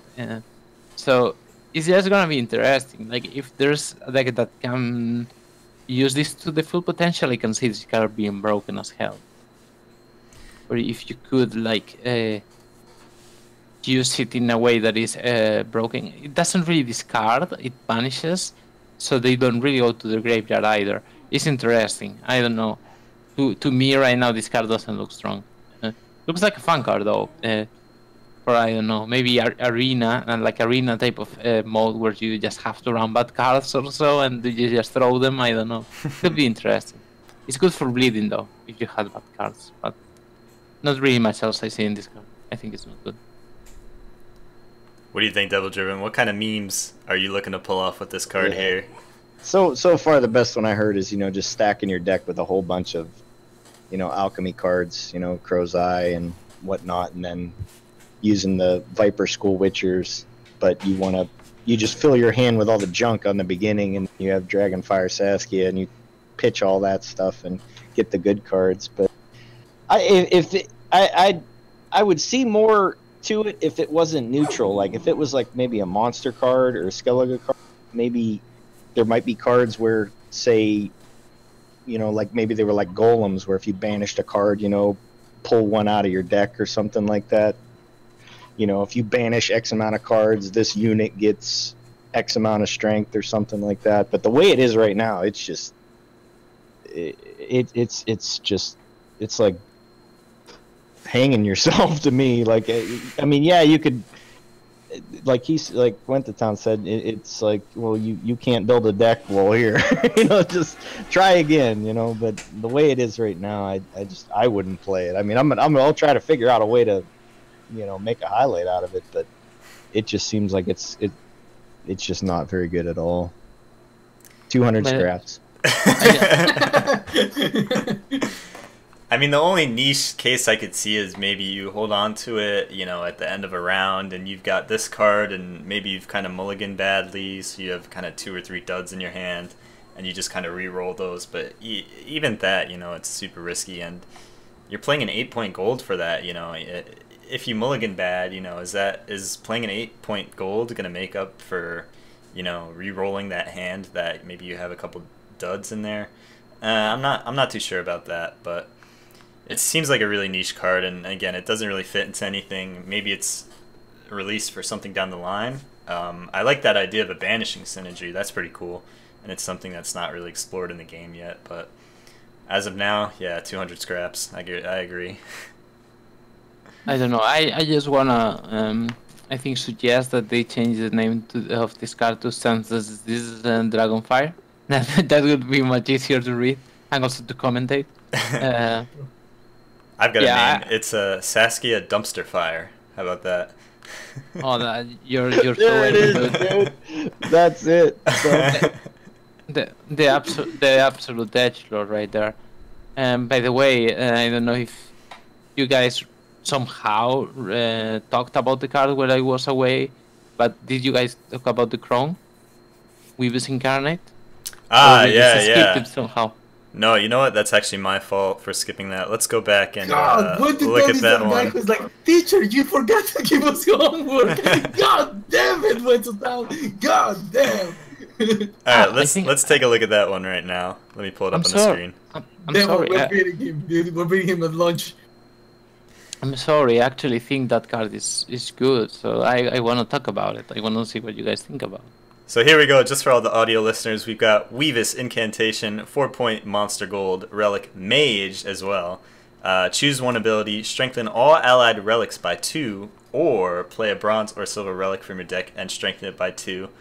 It seems to me like it's kind of like Rain Farm for monsters, just pulling a relic from your deck and buffing it. But Gwent's Town, you want to talk about it, man. What do you think about this one? You're saying it's pretty good, huh? I don't know. I'm just joking at this point. Now for real. I think if they print this in relics, this card is gonna be absolutely good. Yeah. Just imagine, compare it, right? So this card, if you play relics, is like a double fall test. Like the effect is twice as good as fall test. They're also strengthened, not boosted. So if you somehow revive it, it's still good. Like it gets the points back. If you are gonna play fiends, which are kind of weak, but imagine their fiends were good or get buffed or whatever. They're already big on the graveyard. Then you play ghouls. They're super big. Like imagine they are like 13, 14, 15 point type of fiend. It's gonna be insane. I think this card is definitely good. If the relics are good, I can see you running.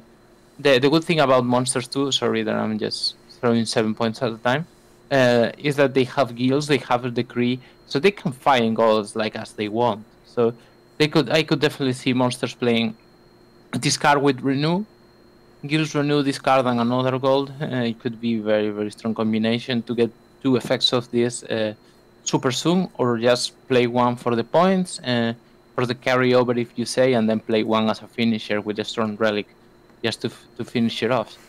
And you have that strike is hitting the gym, you know, just to say gets to 7 then to 9 is just shooting down, you know. I don't know. If the relics are good, this card is definitely gonna see play. I think. Weeb's Incarnate. It's also like versatile and shit. I think the card is decent for sure. What do you think about that, Devil? You think you see the potential in this card? Yeah, it adds another wrinkle to the Toad Prince Manticore Ghoul combo with the Monster's Nest. And then, maybe if the relics get some kind of like, I mean, right now all the relics are really like big bulky things, you know what I mean? Maybe they get some type of, like a Solano Harpy where it's like a swarm tactic to where you can maybe play it like he said, a full test where you got a bunch of them on the board and you can, get some serious, like Yennefer power out of it with it. That'd be great.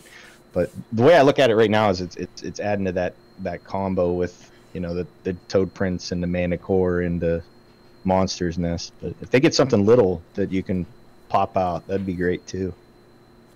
By the way, I just want to remind people that lesser demons, a card that caused me my Discord to crash, is add relic too, and it moves a unit. Like that effect is broken as hell. Move a unit to your hand.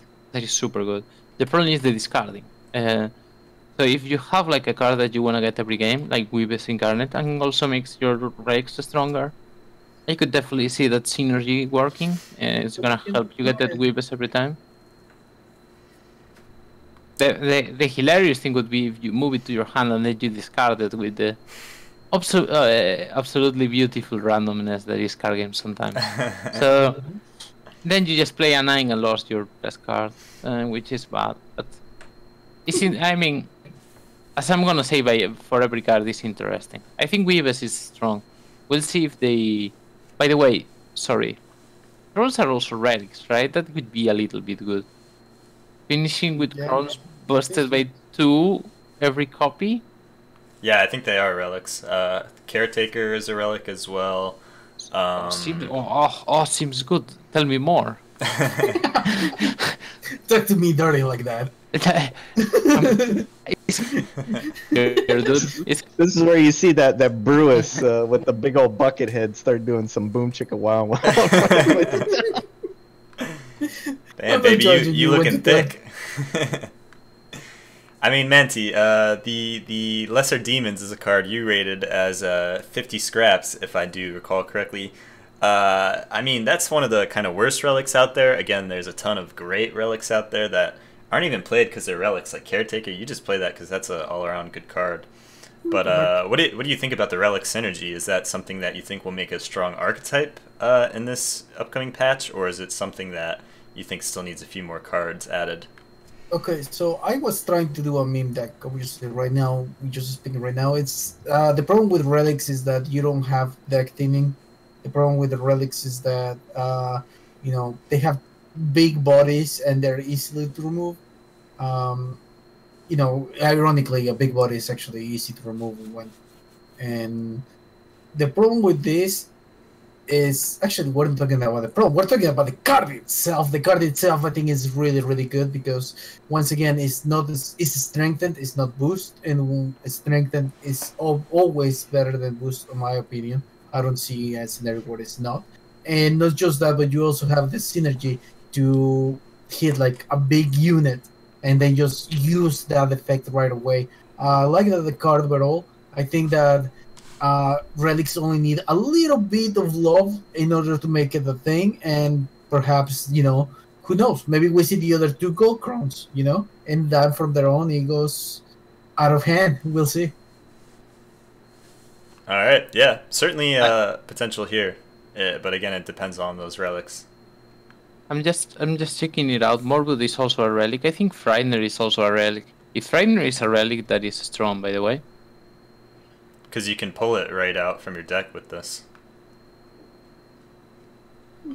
Yeah, that actually cool synergy. That could be pretty good. It is a downside. You are strengthening it, so you're still paying almost full cost for that spy, but even just having access to it, I think is pretty good. No, Finder is a construct, which I have absolutely no idea what that actually means, but, you know, it's a construct. Obviously, it's a construct, dude. What else you want? It's right there. It's like a building, I guess. You know? Yeah. If it's a construct, too. A lot of tags to keep track of, man, honestly, and they're just adding more and more. Pretty soon you're going to need a damn encyclopedia playing this game, you know, who's a relic? Who's a construct? Look it up real quick in the middle of your games. Yeah, no, you have to look at Necrorat if that thing is a relic or a Baya. I think a Baya is just a necrophage. Yeah. I don't even think she's a mage either, right? Yeah, for some reason, I don't know.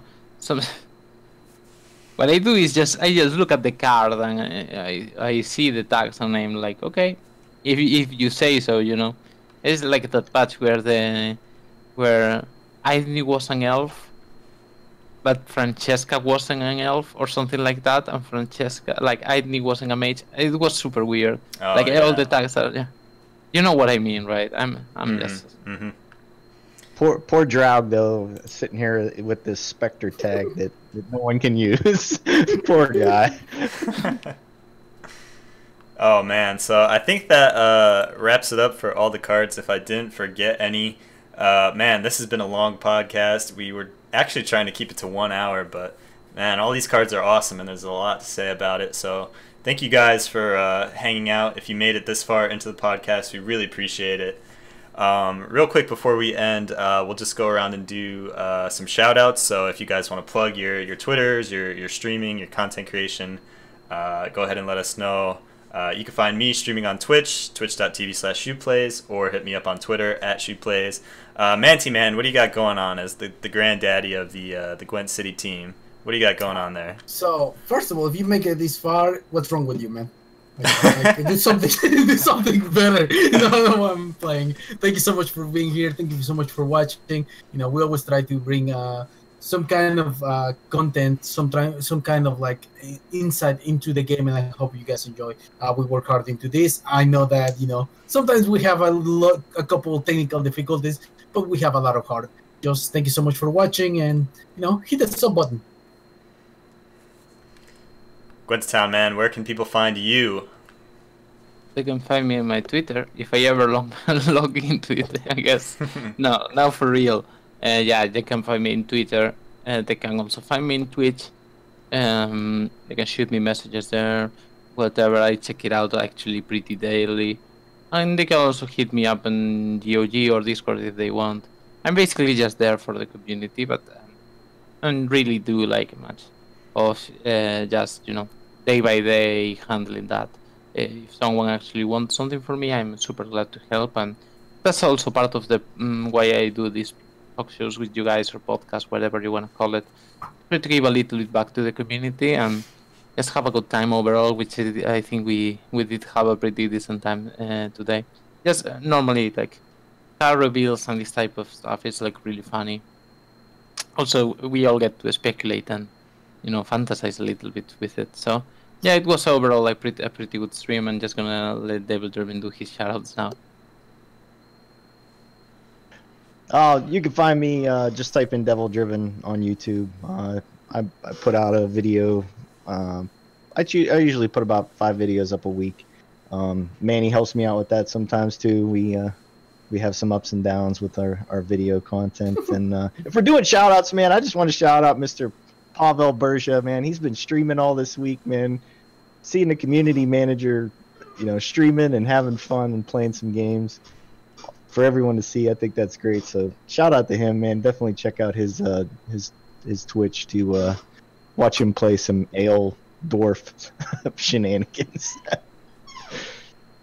Yeah, Berja is definitely a good guy, and he does a great job with, you know, really being a part of the community, not just kind of this, as other companies do, this guy, you know, giving the info. He's really in it, and I think we love him for that, and really appreciate that from him.